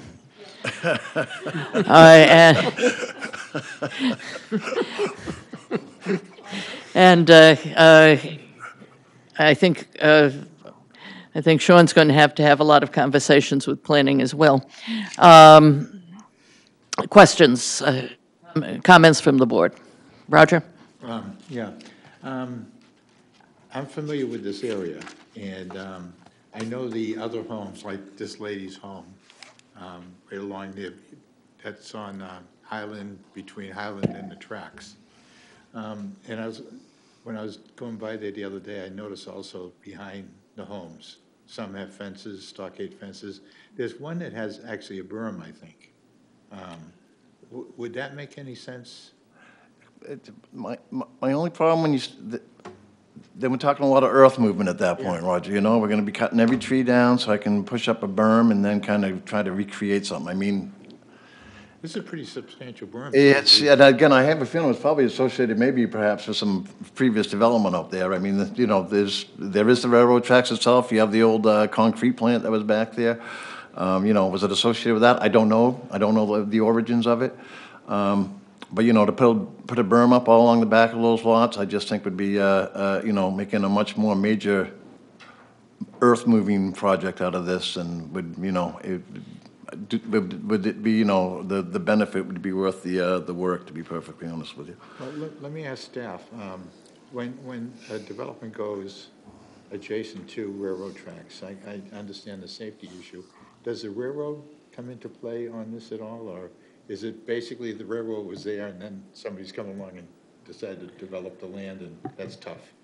I mean, I haven't run into that in my time here in Scarborough, but I think the railway is not really involved in this process. Okay. Because I'm pretty sure all the other homes that are along that stretch, basically, they did their own, put up their own fencing or whatever. Yeah, and again, some of them had fencing, some of them you could see maintained trees. I mean, there are some depths to these lots. I mean, the nice thing of the R2 zone is it's, if you have 100 feet of frontage, then you need 200 feet of depth. In this case, I think we have 110 on average, and they're 180 plus or minus in depth. So there is some depth to the lots, which allows, I think, for the front setback, the well in front, the septic in back, and still saving some space to the rear of that. For trees, perhaps, for additional landscaping, perhaps. Again, they're going to be individual homes or for a stockade fence, if that's appropriate to them. Again, if this board thinks, geez, should a fence all along the back, I just, you know, sometimes you like fences and sometimes, and I appreciate what the point is about, I truly do. It's just, you know, 900, 1,000 feet of fence all along the back of that, it doesn't hit me as a great thing, but, you know, we'll certainly be happy to talk to the board and staff about it. Okay, and I'll just go on the record once again saying, the last time this was before the board, no, actually it was Morrison Center, when I learned that they were gonna, the town has plans to redesign that intersection right there. And, did you know about that? I had not heard about that. It would be probably a very appropriate, I would appreciate it, probably an appropriate thing to do. You know, to me, the simplest solution is to add a 90-degree corner there somehow and add another stop sign to it, or make it three ways all I way. I would you know. advocate for a 90-degree going right into Highland. And then just make it a three-way stop. Right. So, that's all I have. Thank you. Jen? Prior to the topic being raised by the butter here, which I appreciate, I also had questions about potential speeding. This is my own, again, anecdotal observation from this area, is that I suspect that there's a speed problem there. And in addition to it obviously being a problem for the existing abutters, I definitely think that there is a habit of speeding has been described. So on this section of Chamberlain past Highland Avenue, and even past the Morrison Center's driveway that exists, because there is sort of nothing in this stretch, but that now we will be adding 8 driveways here where people will be in and out. And I saw in the application material that, you know, this isn't a significant traffic generator. Maybe it doesn't need a traffic movement permit. But I think that this type of development is coming into an area that is sensitive from a safety standpoint, just period. And so I'm curious about what opportunities may exist between this project and the town to try and mitigate that, because I think the worst case scenario would be somebody, you know, knowingly pulling in or out of their driveway into a corridor with unchecked speed on it. And we've had some other conversations at this board level about potential changes to the Highland and Chamberlain intersection, which I'm sure you will hear all about from Angela when you meet with her, that could potentially help to that end, but I don't think it's like the one and done. And so this gets to another comment that I have about I struggle here with the how you will balance. I look forward to seeing how you will balance the preservation of existing vegetation on the front side of these sites, so along Chamberlain Road, but not impacting site distance and visibility, but also providing some sort of buffer. So I think that's maybe a little bit of a challenge, but something that I'll be keeping an eye out for as we move forward. There was a comment about a requirement for 2 street trees per property. This is very wooded right now, so presumably there are trees there. What does that look like? And how many of those, if any, could stay through the construction? Would they be in the right of way? Would they be on the private lot side? And again, bringing this up at subdivision level, because I think it's important. If this was just one lot, that's kind of one thing, but because it's in series, and this corridor is definitely, it's very wooded. It's kind of dark, and so it's sort of tunnely feeling. And so I do just generally have some safety concerns about the existing traffic situation there. Trees, sidewalks. I agree with you. It is very difficult to introduce a full curb and gutter style sidewalk facility on a road that is flat like this, from a drainage and math standpoint. but I feel very strongly that pedestrian facility should be accommodated through this corridor somehow. And there was reference made to it in the staff comments, I believe, about future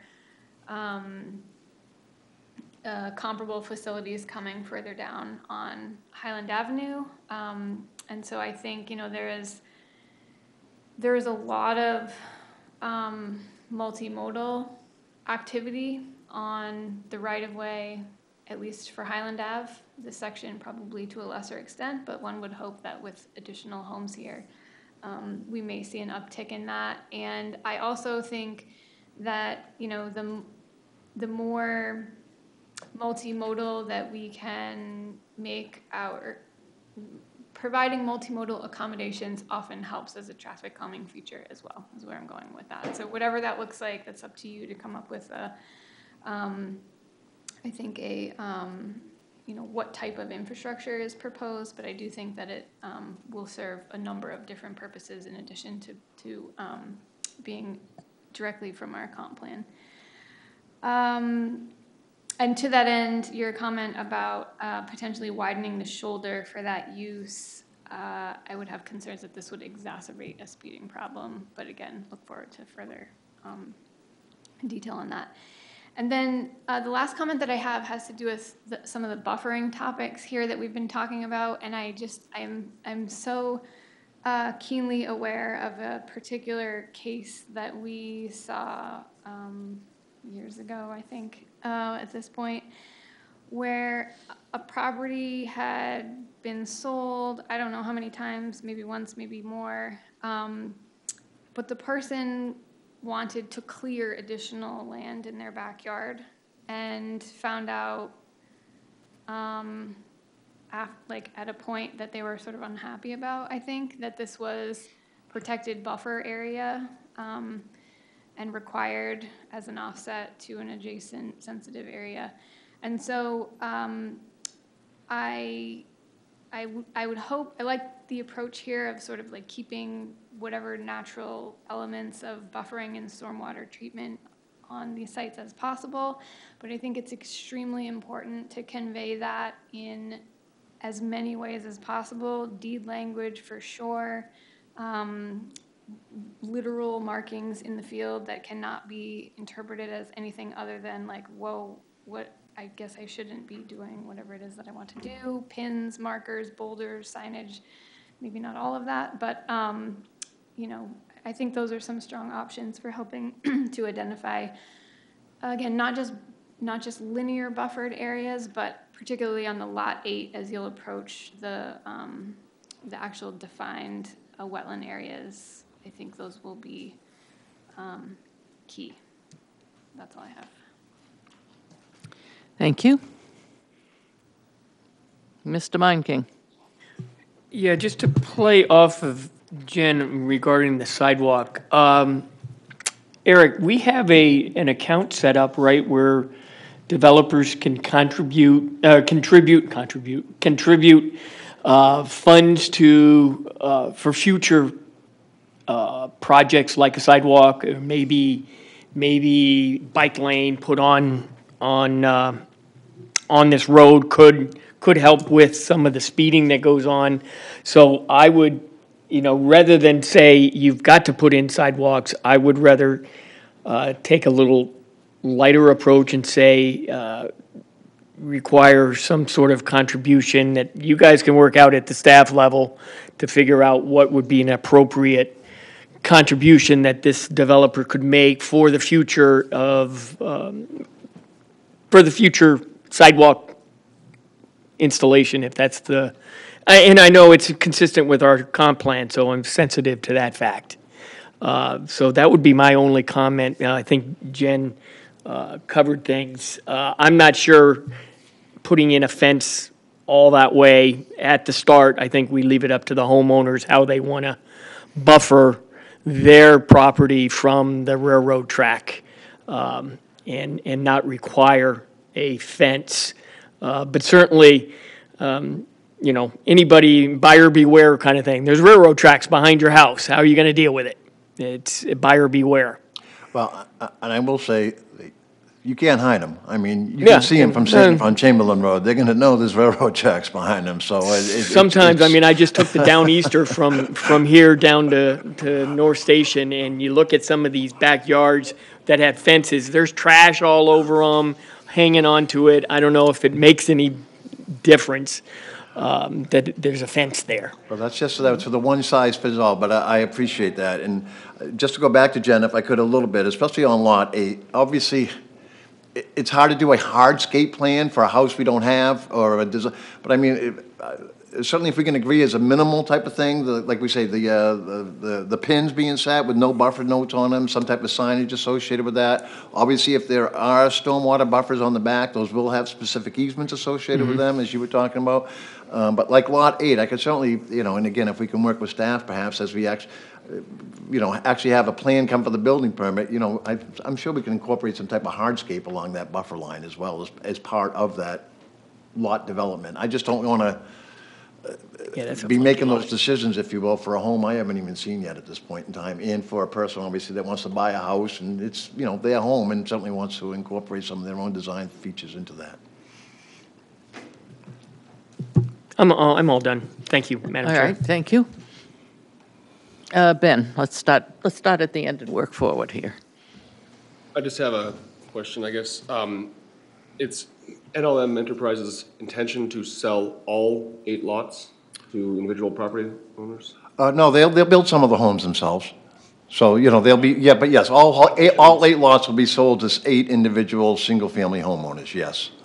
And so in that, likelihood, building a uniform fence along the back is kind of useless because each owner could then take it down as they like on their own property. Well, it would be kind of hard to probably say that, right, that, that's common ownership or something along those lines. Again, the intent is not to have a homeowners association associated with this, just because there really is no infrastructure to take care of. There's no common space that we're proposing along those lines. And like I say, from my standpoint, if there is ever an issue with, the town noticing, the code enforcement officer noticing that, some potential impact on the wetlands, you're dealing with one person. You know who it is, it's the homeowner right there. So rather than trying to deal with the homeowners association, we just thought it was cleaner. Thank you.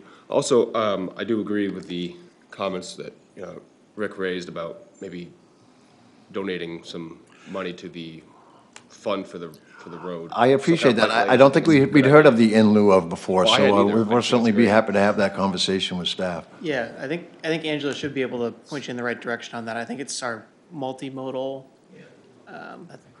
It's the word multimodal. Yeah. It's the multimodal fund. And that's why I did want to start, because I know Angela's going to be an important part of this conversation, and yes, and I have not had that very important discussion with Angela. I'll be the first to admit it. Yeah, but I would also just agree that keeping the road, I know it's relatively narrow now. People still speed, as Jen was commenting. If you were to widen the road, even if you mark it as a bike lane with a piece of with paint or something, people might speed even faster, especially at night. No, I appreciate what you're saying. A little worrisome. That's all I It'd be have. interesting to see what's going on with the Highland Avenue intersection too. I mean, I'll tell you, my first thought is, like I say, you make that a 90-degree intersection if the room can be found, and make a 3-way stop at it. Let's make everyone stop at that intersection before they make the turn. But that's one man's opinion, I guess. I agree with that opinion. Thank you. Noah?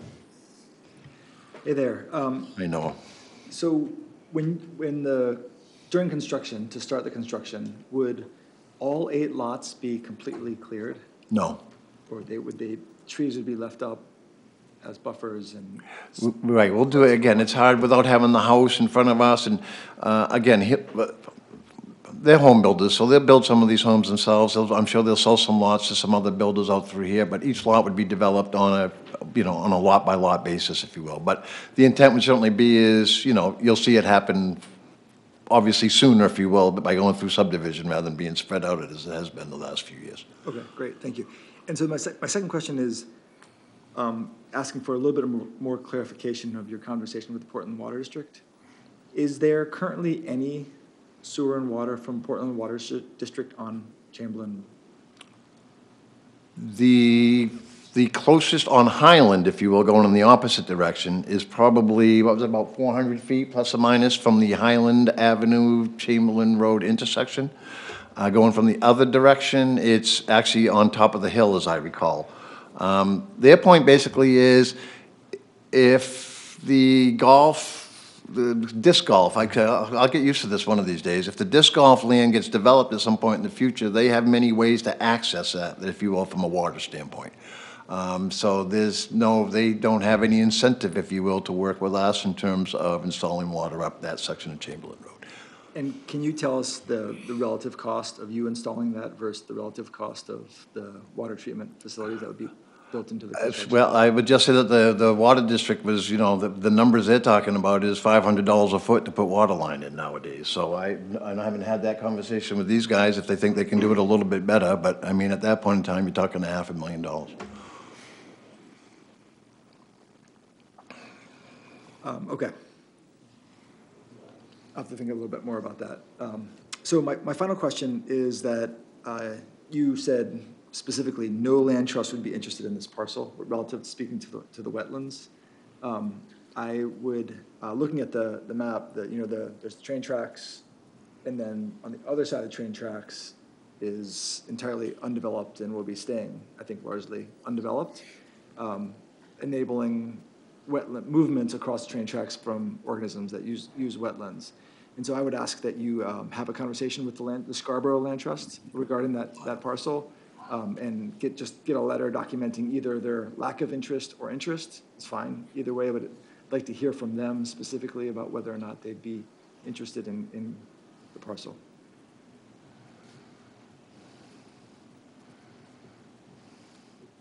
Yeah, I'd be happy to do it. Again, no, I can only base things upon my past experience, and I just do know that, you know, typically if it's a small, little, isolated piece of land, then, you know. It's not, as somebody who does this kind of work, it's not isolated. And if they say no, great, no problem. They'll give you a letter saying we're not interested in this. That's absolutely a fine answer. But I'd like to at least have that conversation with them. That's all. We can do it. All right, thank you. Jim? Thank you, Madam Chair. The concerns I had were brought up. I was just curious about any potential clear cutting and how many trees we're trying to stay there. And I guess the only concern I have is we really want to try to keep as many trees in as possible, because of all like the development. And I do appreciate that, but at the same time, I don't want to be promising you, as you can understand, we're going to have a driveway coming in, a house, you're going to have a well up front, and a septic system in the back. So, Yeah. you know, obviously, our intent will be to maintain some trees along the front, maintain as many trees as we can along the property line, if possible, and really concentrate more, again, on the rear, if you will, from at least a tree save, if you will, between that and the railroad tracks. Fair enough. On the plan there, is your buildable envelope is within inside the hatch line within each lot? Yes, that's correct. That's just based upon building setbacks as required by zone. Okay, and each one is about just under half an acre. So theoretically, if somebody were to purchase that property, if they wanted to, they could clear out that entire buildable envelope and place their house there. And if there isn't any public water here, does that mean they're also going to have to put in a leach field before public water gets here, or sewer, excuse me? Yes, it will be. The leach field will be basically in the backyard, absolutely. Gotcha. And I guess not an expert in this, but just my thought on the board to consider that putting in all these leach fields in here and the small building envelope and less than half an acre really isn't that big. I guess my concern is I feel like there's maybe one lot too many, and we could maybe make these just a little bit bigger. And again, not knowing certain what the building restrictions or what they're allowed to build in this district. My personal opinion, I think in general, we don't necessarily may need to pack so many of them in there, but it's not my property and not my call. So that's my comment. Thank you. Thank you. And the ordinances do address minimum lot size. They don't address maximum lot size, and these apparently do meet the minimum lot size allowed. Just a couple of, I guess, tying up comments. Yes, there is going to be a T at Highland and Chamberlain, so that does offer some options. We do have the multimodal fund that a developer can pay into while the town is getting ready to put more sidewalks all along Highland. So rather than, I guess my actual preference would be that you do that rather than build the sidewalk, because for a while there's likely to be a sidewalk to no place. Yes, ma'am. But eventually, and Angela should have that information, there will be sidewalks all the way along Highland so that there will be a way to connect those, which then puts into another issue, the ability to have a crosswalk at that end of that T. If there's a stop sign at Chamberlain, that should slow down the traffic, allow pedestrians to cross over, walk up Highland, and really create, I think, more safety, especially if there's a sign that says stop sign and crosswalk ahead. So that you need to work with, I guess, get more information from Angela. I guess you've got a couple of ways to go in terms of Lot 8. You can put in a permanent what I would call a permanent boundary. In other words, something that isn't going to rot away. So whether it's boulders to delineate the wetlands, a fence of some sort, certainly the markers, that would be helpful. The alternative is to, as I see it, is to form an HOA with a deed restriction so that wetland where the end of Lot 8 is becomes a permanent open space for the homeowners association, for the residents. You can put a deed restriction for Lot 8 in there that says, period, no further. That then depends upon the code officer going out there and telling somebody 3 owners from now that, I'm sorry, you cut down all those trees, but you're going to have to reforest. In terms of a fence, another thing that HOA could do, and that is the HOA could be responsible for a fence that goes all the way across the back of the houses and buffers them from the railroad.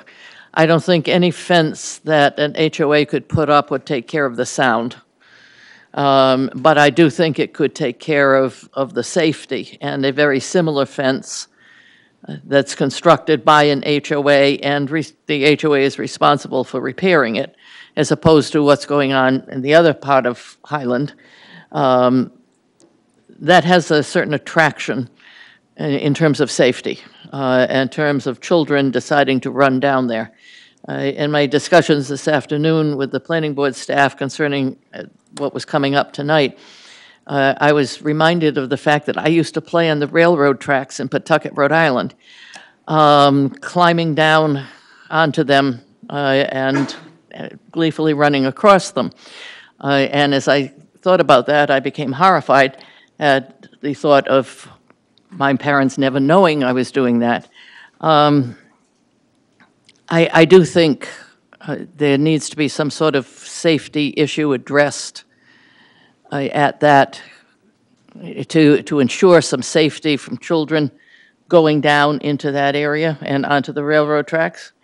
I personally think it's the responsibility, should be perhaps the responsibility of a homeowners association to provide that sort of protection, so that individuals who move there who perhaps don't think about that or can't afford to provide a fence there have one anyway, because it comes with their homeowners' dues. So I actually would recommend that you take a very hard look at having an HOA there, both for the wetlands and for a fence, for safety. You're never going to be able to pay for a fence for noise mitigation. That's just not going to happen. But I think it's important for safety, and there's something that's, I guess, interesting and enticing about having a similar fence all the way across rather than this fence here, a different fence there, no fence there, as we have upon the rest of Highland Avenue. But that is for what we've been doing today, I think is pretty much giving you comments for your consideration to come back and discuss with us after discussing with the staff for the next part of your application. I have a draft motion, trackside preliminary subdivision review. I move to approve the preliminary subdivision plan of trackside subdivision proposed by NLM Enterprises LLC. The project is depicted in plan sets prepared by Sebago Technics dated 8/4/23. Findings: the proposal is for an 8-lot residential subdivision on Chamberlain Road. Conditions: update the final subdivision plan and application to include A, address comments in the staff memo dated 8/28/23 and planning board comments at the 8/28/23 meeting. Is there a second? Second. Thank you. Rick Munking has seconded. Doreen? Rachel Hendrickson, Yes. Roger Beely, Yes. Jennifer Ladd, Yes. Rick Munking, Yes. and James Hebert. No. Thank you. That's 4-1, and the plan passes. Thank you, Madam Chair. We appreciate your comments tonight, and certainly we'll get together with staff to discuss them. Sean, I just have one parting comment that I meant to mention earlier. It doesn't make a difference on the approval, but as you move forward, siting utility poles is often a long lead time topic. And so because there aren't any in this corridor coming up upon these properties, I would just ask that before any of those locations are finalized, consult with town staff about what else might be needed to accommodate within the right-of-way so that they're not in the way. Understood. And actually, that is a permit that is required from CMP. They actually get those permits from, because the poles will be in the town right away at the end of the day. But thank you, John. Yep, thanks. Thank you very much. Not quite a record yet. Staff report. The next meeting of the planning board will be Monday, September 18th. Other than that, I don't have anything, but Autumn, I think, might. We would like to request on September 18th, we can do a workshop at 6 o'clock. Eric and I have been working on our calendar and some proposed changes for the development review process for 2024. We think it will be exciting news, but we'd like to go over it with you all if available. So you don't have to let me know tonight, just we'll put another email request out. What's the date on that? September 18th. Yeah, usually closer to the end of the year, we have a discussion about what the calendar would look like for the next year. Autumn has got a proposal that I think is attractive. So she wants the opportunity to spend some time with us talking about it. Minor development reviews. None at this time.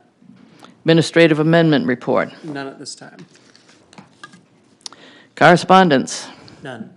Oh, we did, I will forward it. We received an email from an abutter to LaPlante Electric.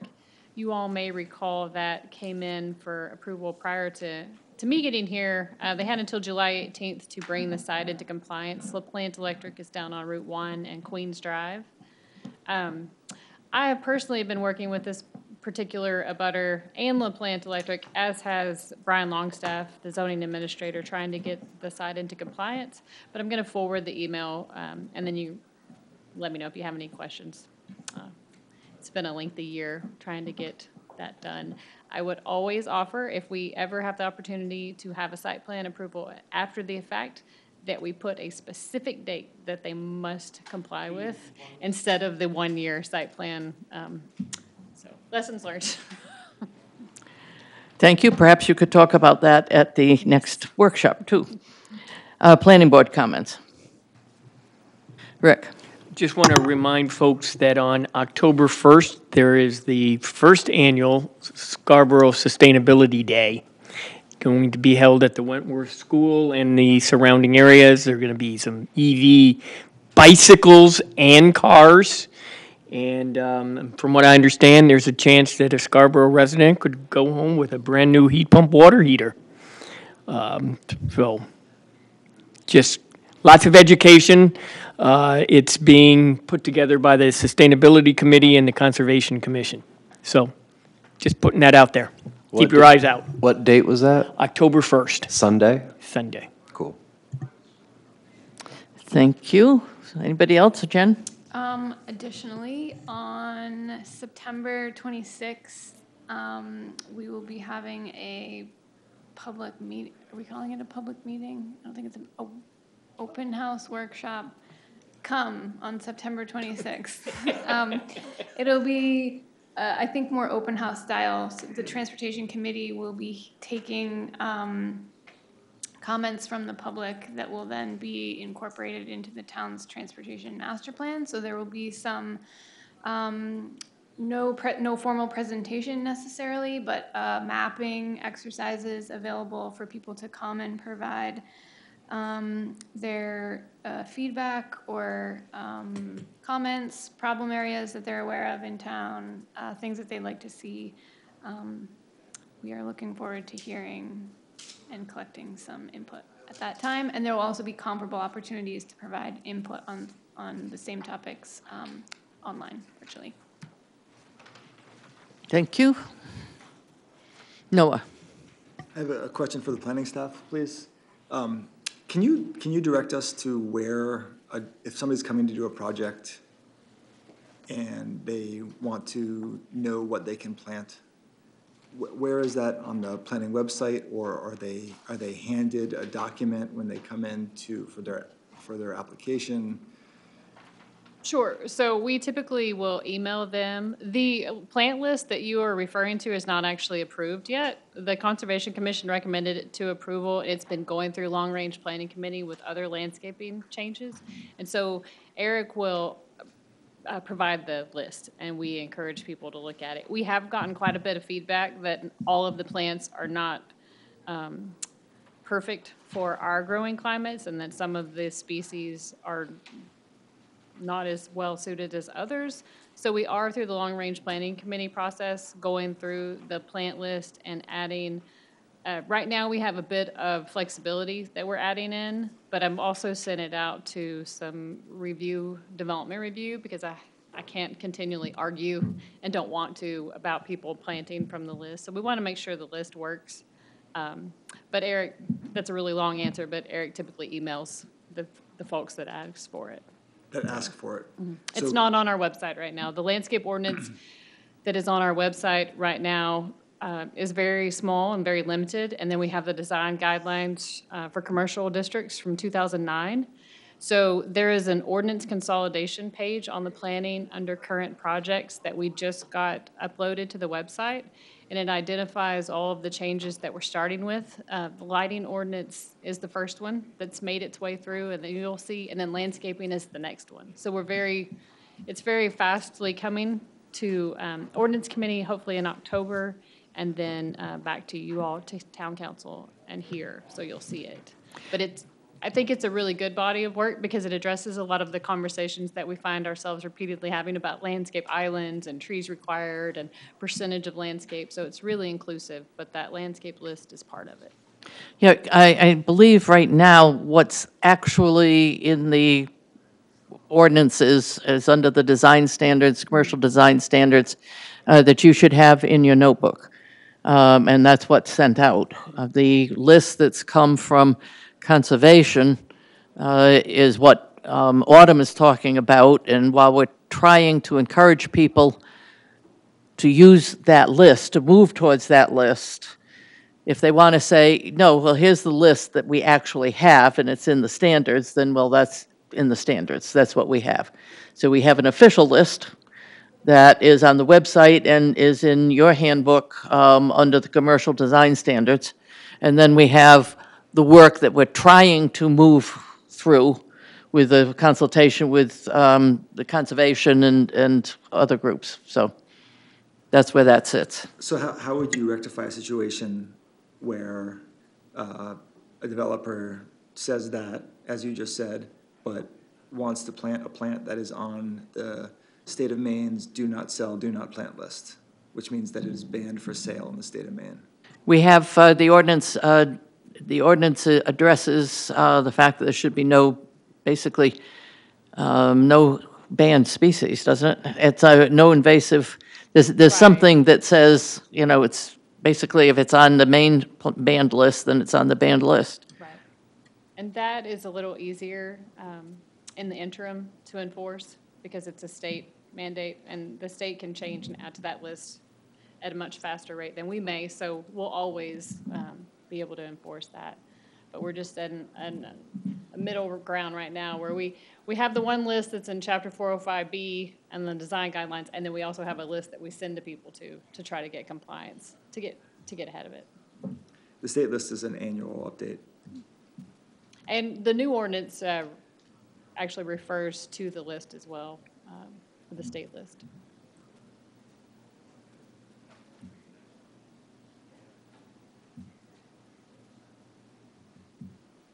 Any other comments? I have none. Thank you all for a really good meeting. We're going home. We did not meet the 8:30 record, but came close. Thank you and good work tonight. I somehow or other our work is getting lighter.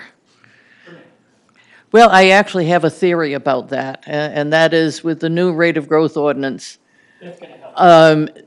it creates less of a frantic push to get everything out immediately, and allows developers to spread out some of the work and some of the application process, which kind of evens out some of our work.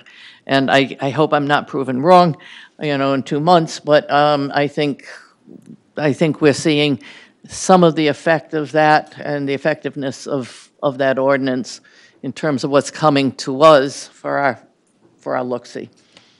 So thank you very much. Do I hear a motion to adjourn? So moved. Okay, I heard 3 so moved, and so I will take those also as seconds. Thank you. We're adjourned.